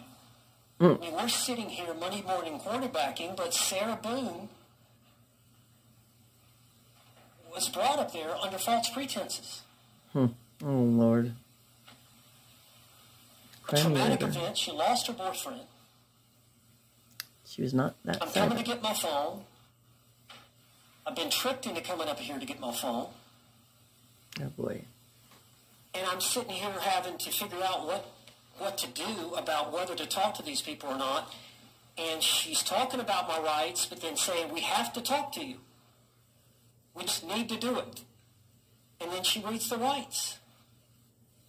Right there within a few seconds of each other. That's improper. It's illegal. It's coercive. It forces this not to be a valid waiver of her rights under that circumstance, coupled with the fact that she came down under false pretenses. Oh, gosh. Coupled with I think maybe George, if he did get into that suitcase under false pretenses, hide and seek, which it wasn't, turned into something far more dark. the fact she doesn't have the 9th question. Blah, blah, blah. If you think about it, okay, you got a right to remain silent, you got a right to a lawyer, those 3 or 4 questions, and then, do you understand what I've just read to you? I'm paraphrasing. But then Detective Copsall goes right into questioning. Once Sarah says, yes, I understand, it's an acquiesce to authority. Okay, let me start asking her questions. The critical question is, having these rights in mind, do you agree to speak with us? That is the time of free choice. That is the time of decision for Sarah, to be given that opportunity. But the way I understand, Detective Copsall had the autopsy. She had the blunt force trauma. Those were not questioned. Sarah Boone was not questioned about that. They didn't know about that until the medical examiner. So she had additional information that she wanted from Sarah Boone. She had the 2 videos from Sarah Boone's phone. She had additional information from the phone that was inconsistent with the statement that Sarah had given the day before. So sure, any detective worth their salt would want a statement. She'd already said we had probable cause. We'd already made our mind up that we were going to arrest her. If she didn't come, they were going to go get her. If she came and said, I want to invoke my rights, she was going to be arrested. They wanted to get some type of admission, confession, statement that they could later use, which they're trying to do now.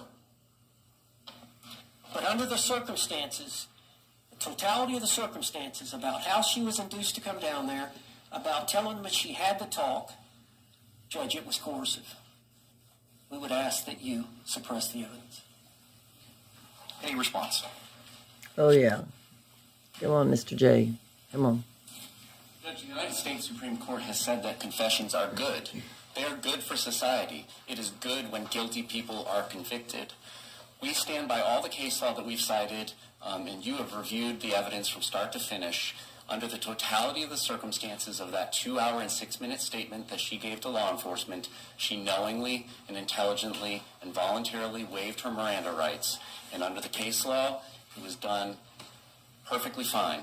There is no requirement that that question number 9 get read. And as far as any credibility issues that are pertinent to the court's analysis, which the state would submit there is not, because we are conceding there was custody on February 25th. They are allowed to use subterfuge and deception to get somebody to come to the police station under the case law and authority cited. But if there is anything that is dependent upon the credibility of either the defendant's testimony or Detective Kopsel's testimony, the state would argue for the reasons of her being impaired by her own admission on the afternoon of February 24th, still from the night before, that her credibility is less than Detective Kopsel's, and of course she has a bias and interest in the outcome of the case, whereas Detective Kopsel has no motivation to not tell the truth about whether she used deception to bring the defendant down to the police station, because that's perfectly acceptable. So we're asking you, for the reasons that we stated in our multiple responses to their multiple amended motions, to deny their motion to suppress. Thank you. Any further argument, Mr. Owens? No, Judge? All right. Tomorrow is a court holiday. The court has had the opportunity to review all the case law. The court's going to prepare a written order, and you'll have it before the close of business tomorrow. The courthouse may be closed, but I'll be here working. Judge, for the record, those two exhibits that I tried to introduce, they will be admitted to the record? Yes, of course. They were pre-marked. Moving now to the defendant's motion for a right to... Oh, no, we're not going to find out yet? Or maybe it might be in the docket. I don't know. Hair, cosmetics, and civilian clothing without restraints for trial. State what, if any, positions do you have with regard to the restraints? Again, we've already decided that issue. I don't know that there's been any new allegations alleged in the motions by Mr. Owens on behalf of the defendant, but the court has decided that already, and unless there was some sort of change in position or authority, then the court should maintain the law of the case. Response. Judge, I just need a clarification, but, you know, she's here today and she's in handcuffs, so she has difficulty writing. She has... Okay, didn't they already say before, or was that when she was just defending her own self, that she wasn't going to have the handcuffs, she was going to have that little shock device? But then, if she's not going to represent herself and she doesn't have to move around, well, I guess she would if she's going to testify, that they can do like they did Daryl, have the cloths and her ankles shackled. But I thought it was going to be at least that, but I could be wrong. We will see what they have to say. Let me just interject for 1 second. She will be hands-free. Okay. So the issue is the leg restraints. And Judge, she's presumed innocent. I understand security has an obligation. There's 3 doors. I assume we're going to be trying the case in this courtroom. There's 3 doors. I know that we've got several security officers here in case she were to try to flee. But she's got no access to weapons or anything of that nature. She has a fundamental right to a fair trial. She has the fundamental right to a presumption of innocence. And if the jury were to see any restraints on her freedom, they're going to automatically assume the worst, that she's a danger, and the people automatically will take that to heart, and it will affect their decision when they go back into the jury room. So, yeah, she's going to be at the table. I don't know if we switch it. Does the prosecutor go? No, that's your table, sir. That's my table, closest to the jury. So she'll be sitting here with the other 2 lawyers and I, and the only time they're going to see her walk in and out is she's always going to be in the courtroom. They're never going to see her walk in and out. So the only time is when she testifies. So I guess that I don't know if you have leg restraints that she can wear and walk, but the shock thing, we believe it's not necessary. The shock device. Of course, we definitely don't want them to see her walking funny or hear something funny or see something funny as she's walking from the defense table to the witness stand to testify on her own behalf. But I don't think it's necessary to have leg restraints. I think once she gets in here in the trial, beginning Monday, jury selection, and I assume the tables are going to stay here. The privacy panels will be located in front as well, which will prohibit our jury from being able to see any of the leg restraints that she has. I don't think it's necessary to have the leg restraints, Judge. I think you can bring her in with the leg restraints, but take them off right before we get started. I don't see a problem with that. I don't think she's a threat. You know, there are times when criminal defendants are in a trial and they misbehave in the middle of the trial, so they have to be restrained. But Sarah Boone, as far as I've been involved, and I think prior to that time, has always been polite and cooperative, and she understands the importance of behaving, and I have every intent Except that night when they were yelling at each other. comply with the court's directive, and she will act appropriately throughout the trial. I do not believe any restraints are necessary during this trial. Anything further as to that issue? I don't believe that's case law authority on the issue. Okay, please. All right, thank you very much.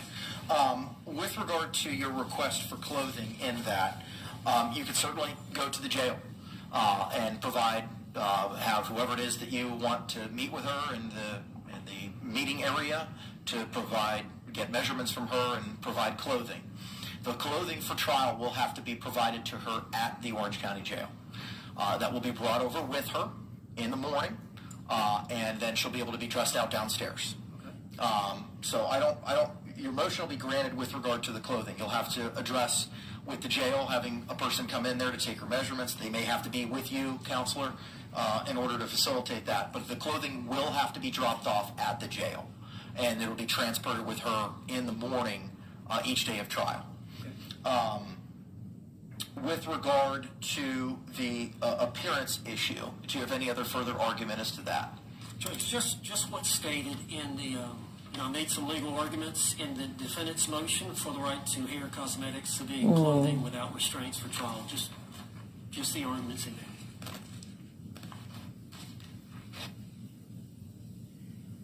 there. And the Estelle case that you cited spoke to being dressed out in a prison garb. Doesn't really address a prison guard in shackles. It doesn't address any beautification or anything along those lines. I just think it's just part of a fair trial. The other problem is it's contraband. That stuff's not even purchasable at the commissary at the jail, any makeup or anything along those lines. Well, I'm going to have the two paralegals here. I say paralegals.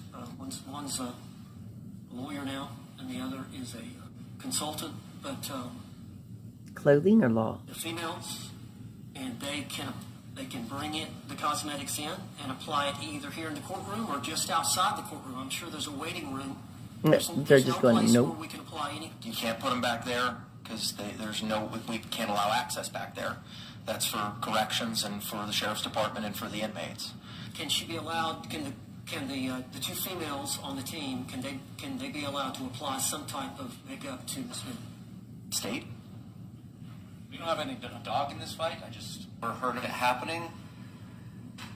That doesn't mean it's not permissible, but if you want to try to do it here in the courtroom, that's fine. But be advised that when we start court, we start court. So and I intend on starting at 9 o'clock every morning.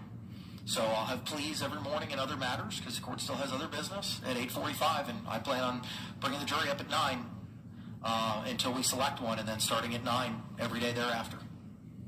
So your motion will be granted with regard to the clothing. You can have someone attend travel to the jail with you, sir, Mr. Owens, to take the measurements. You'll have to provide clothing at the jail.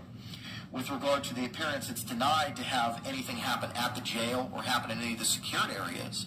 But if you want to attempt to have members of your staff apply makeup prior to trial, you certainly can do so. Court will provide you a written order with regard to the request for removal of the leg restraints. But the hand restraints will be removed. What about the hair? I think that it falls under the same analysis. It needs to be done in the courtroom. Yes, sir. And then the last item teed up for today is the... Oh, sorry. Yes. Yes. So the lady's going to be able to bring a curling iron in there to do her hair?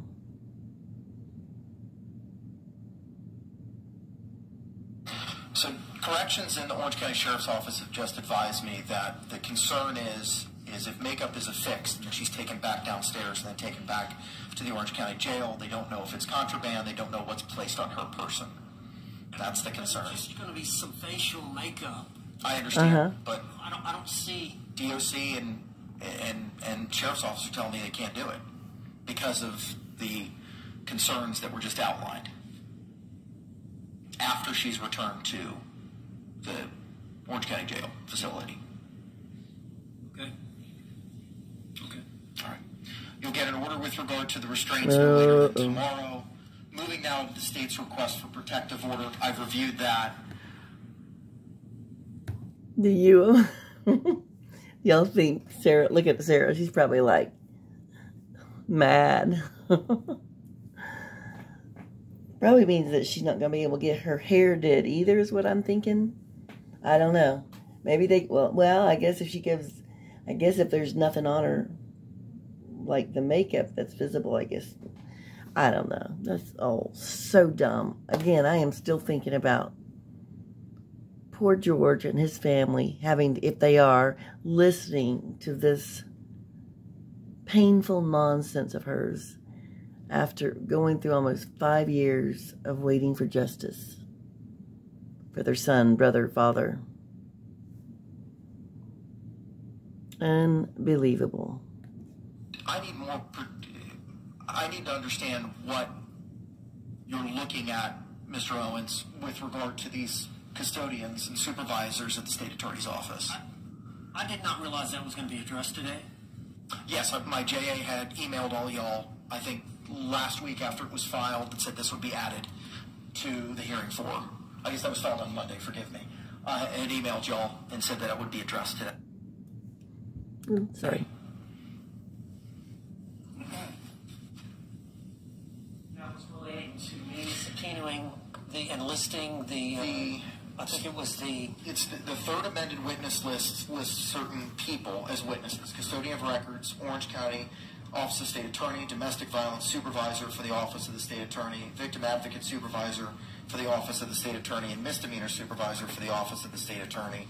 And the state is seeking a protective order on the grounds that it's work product or opinion product and requiring prosecutors to disclose work product and impede criminal prosecutions is violative of Florida law.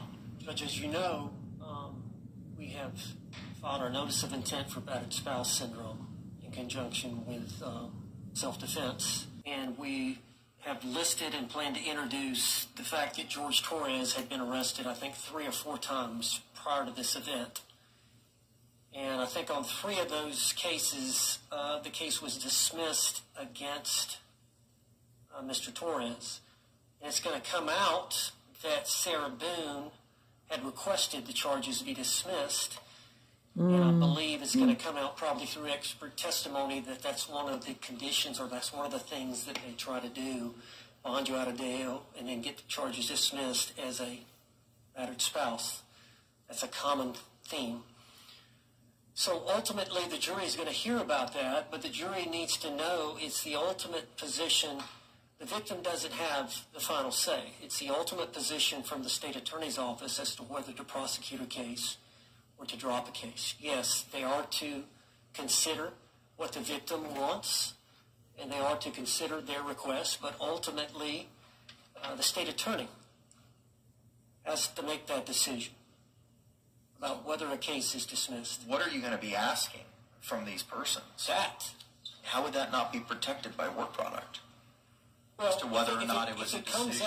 If it comes out that she went down there and requested the charges be dropped, and they were dropped, then that gives the impression that she had the power and authority just to come down to the state attorney and ask the charges to be dropped, and they would. When in fact, the ultimate call is the state attorney's office. They don't have to drop cases, even if a victim claims they do. So just that decision by the state attorney to drop it was their decision. They considered the victims, but it was their decision to drop it, and their power and authority to do so, not the victim's authority. Okay. Response? Come on, Mr. J. Judge, that's opinion work product. That is absolutely protected. I don't understand why he believes that arrests and dismissals are relevant. What is relevant in a self-defense case is if the defendant is aware of specific instances of violence that the victim has committed, or reputation evidence that can come in from anybody, and it does not matter whether the defendant's aware of it. The notion that this sort of evidence would be admissible, much less through the vessel of sworn prosecutors. And they have now gone ahead and named people who aren't even involved with the cases. Matthew Storch, Christina Mills, and Aaron McCullough, our head victim advocate, have all now, I learned while we were at the jail this afternoon, been served with subpoenas by the defense, and we are moving to quash those. Prosecutors and victim advocates and other support staff cannot be forced to come in and say why they dropped a case. That is opinion work product.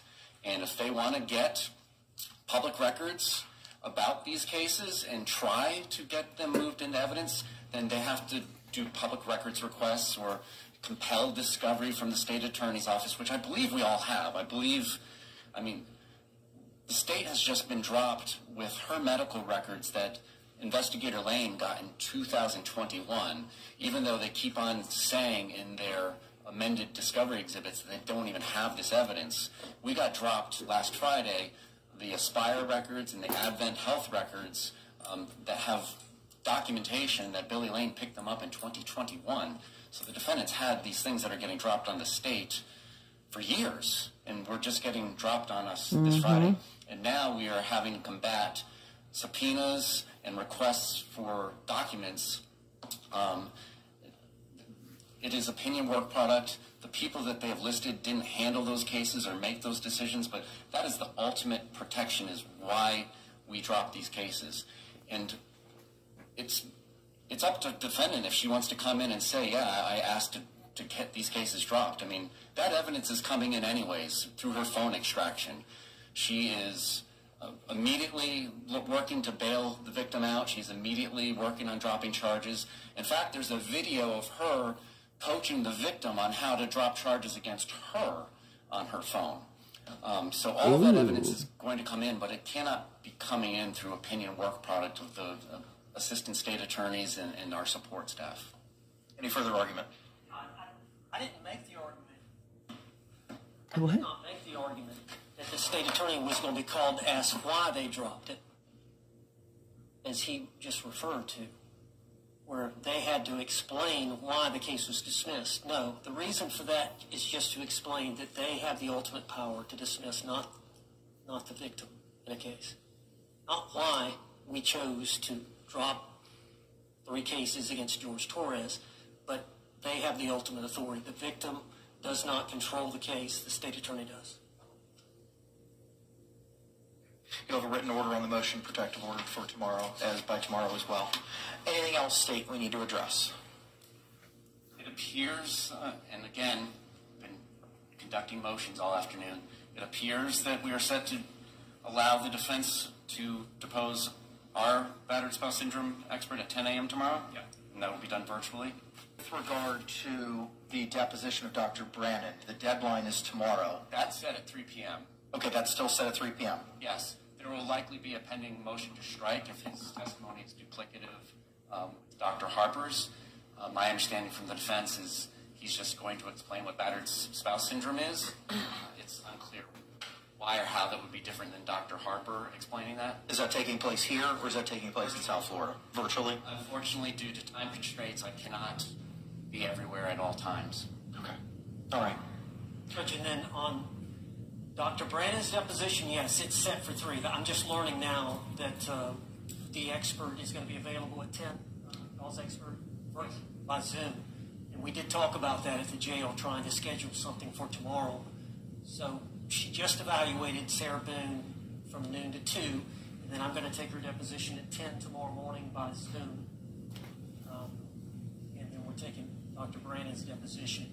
If they file some type of motion about that, then of course I'm going to respond. We're going to need to have a hearing on that. So. Okay. Go ahead, I'm sorry. Those 2 things are the only 2 things that I believe we have left prior to jury selection on Monday. Okay. If any motions are filed by anyone moving forward, please favor a copy to my judicial assistant upon filing. And if there's any authority that you intend on arguing that's not cited in the motion, please provide me that authority as well. Although it is a court holiday, the court will be working tomorrow. I will endeavor to get you written orders on all of these things no later than the close of business, hopefully earlier than that by tomorrow. on Monday morning, state if you could please bring a copy of the score sheet so that when I colloquy Ms. Boone prior to trial about the charge, the potential penalties, everybody's on the same page as to what those are. Okay? Yes. And if y'all could send me that, I'll go out to the jail. I'm going to be here. If you could favor him a copy of that tomorrow or Friday so that he has the opportunity to review that score sheet with Ms. Boone in advance. Yes, and we're going to be filing a motion in limine to exclude a battered spouse syndrome testimony that will need to be addressed. Just waiting to see now how the depositions pan out tomorrow, but based on what we witnessed this afternoon, it's the state's position that we're going to need to file a motion in limine. Okay, all right, appreciate it.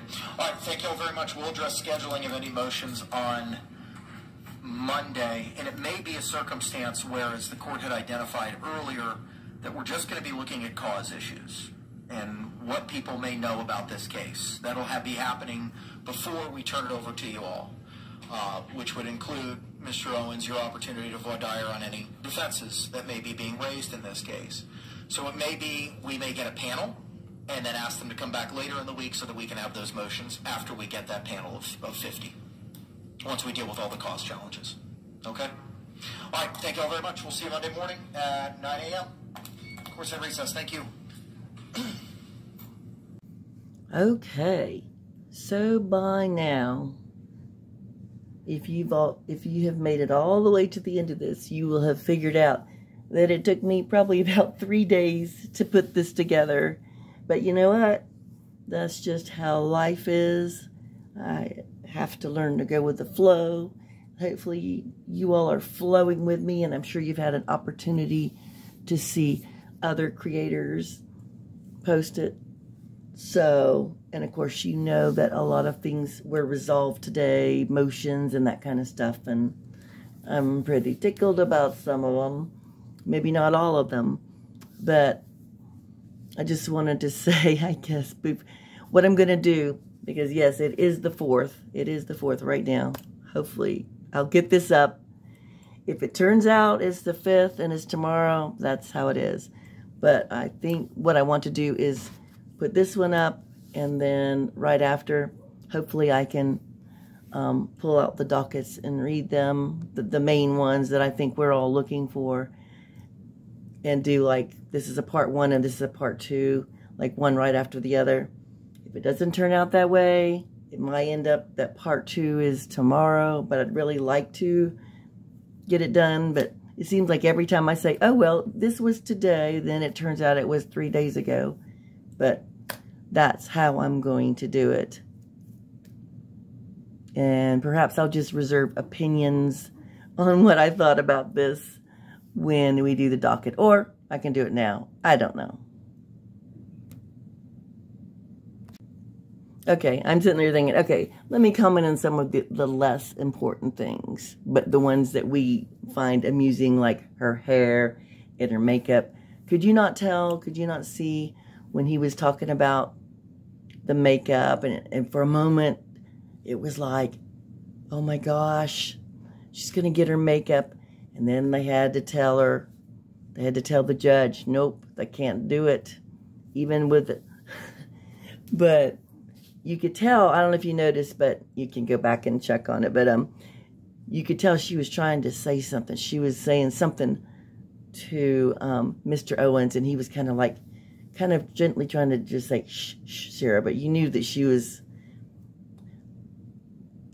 I think she was miffed about it, but I'm like, we're taking, oh, see, that's right there, he just did it. I didn't realize when I was playing it back. See, she's talking right there. Good timing, Sally, if I do say so myself. Yeah, and that's a commercial. We don't need to see that. Anyhow. Okay, here we go. Anyhow. So yeah, I bet she was disappointed about that. I wonder if there'll be some arguing and yelling, but it's like, you know what, Sarah, you're talking about makeup. You're talking about your hair and your clothes, and a man has expired in your presence due to you. Okay, the other thing I want to say, I'll try to make this really quick. When she was trying to say that How was she feeling? She was confused. She was worried about the dogs. She was worried about her son. It's interesting. She never did say anything like,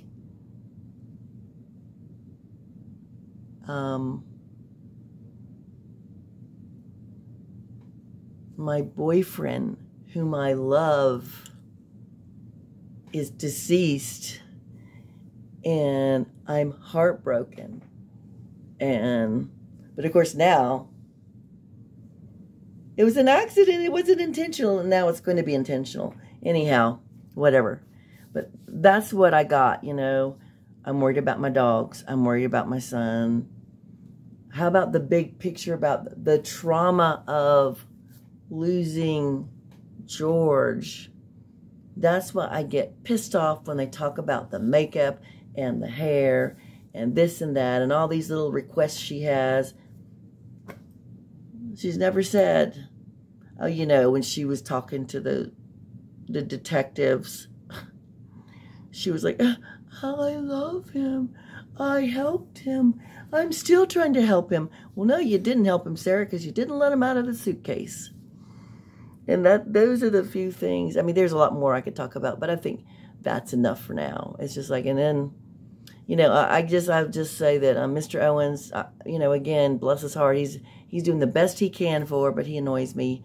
But that isn't, I don't know. And of course, she'll look good because she'll be there, you know, when court starts with the other two attorneys, and then are the two ladies going to be able to sit there? The paralegal and the other one who's a consultant. We didn't decide yet if it was clothing or a law consultant. And the big question is, will Margaret be there too? Probably Margaret has to keep all of these people straight. My God, what a mess. Anyhow, okay. I know there's a lot more things I could say about what I thought about all this, but we might as well get to part 2. All right, let's do it. And I'll do my goodbyes and well, okay, I love you all. Thank you for commenting and subscribing. Be kind to you, be kind to someone, and I'll see you on the other side of the next video.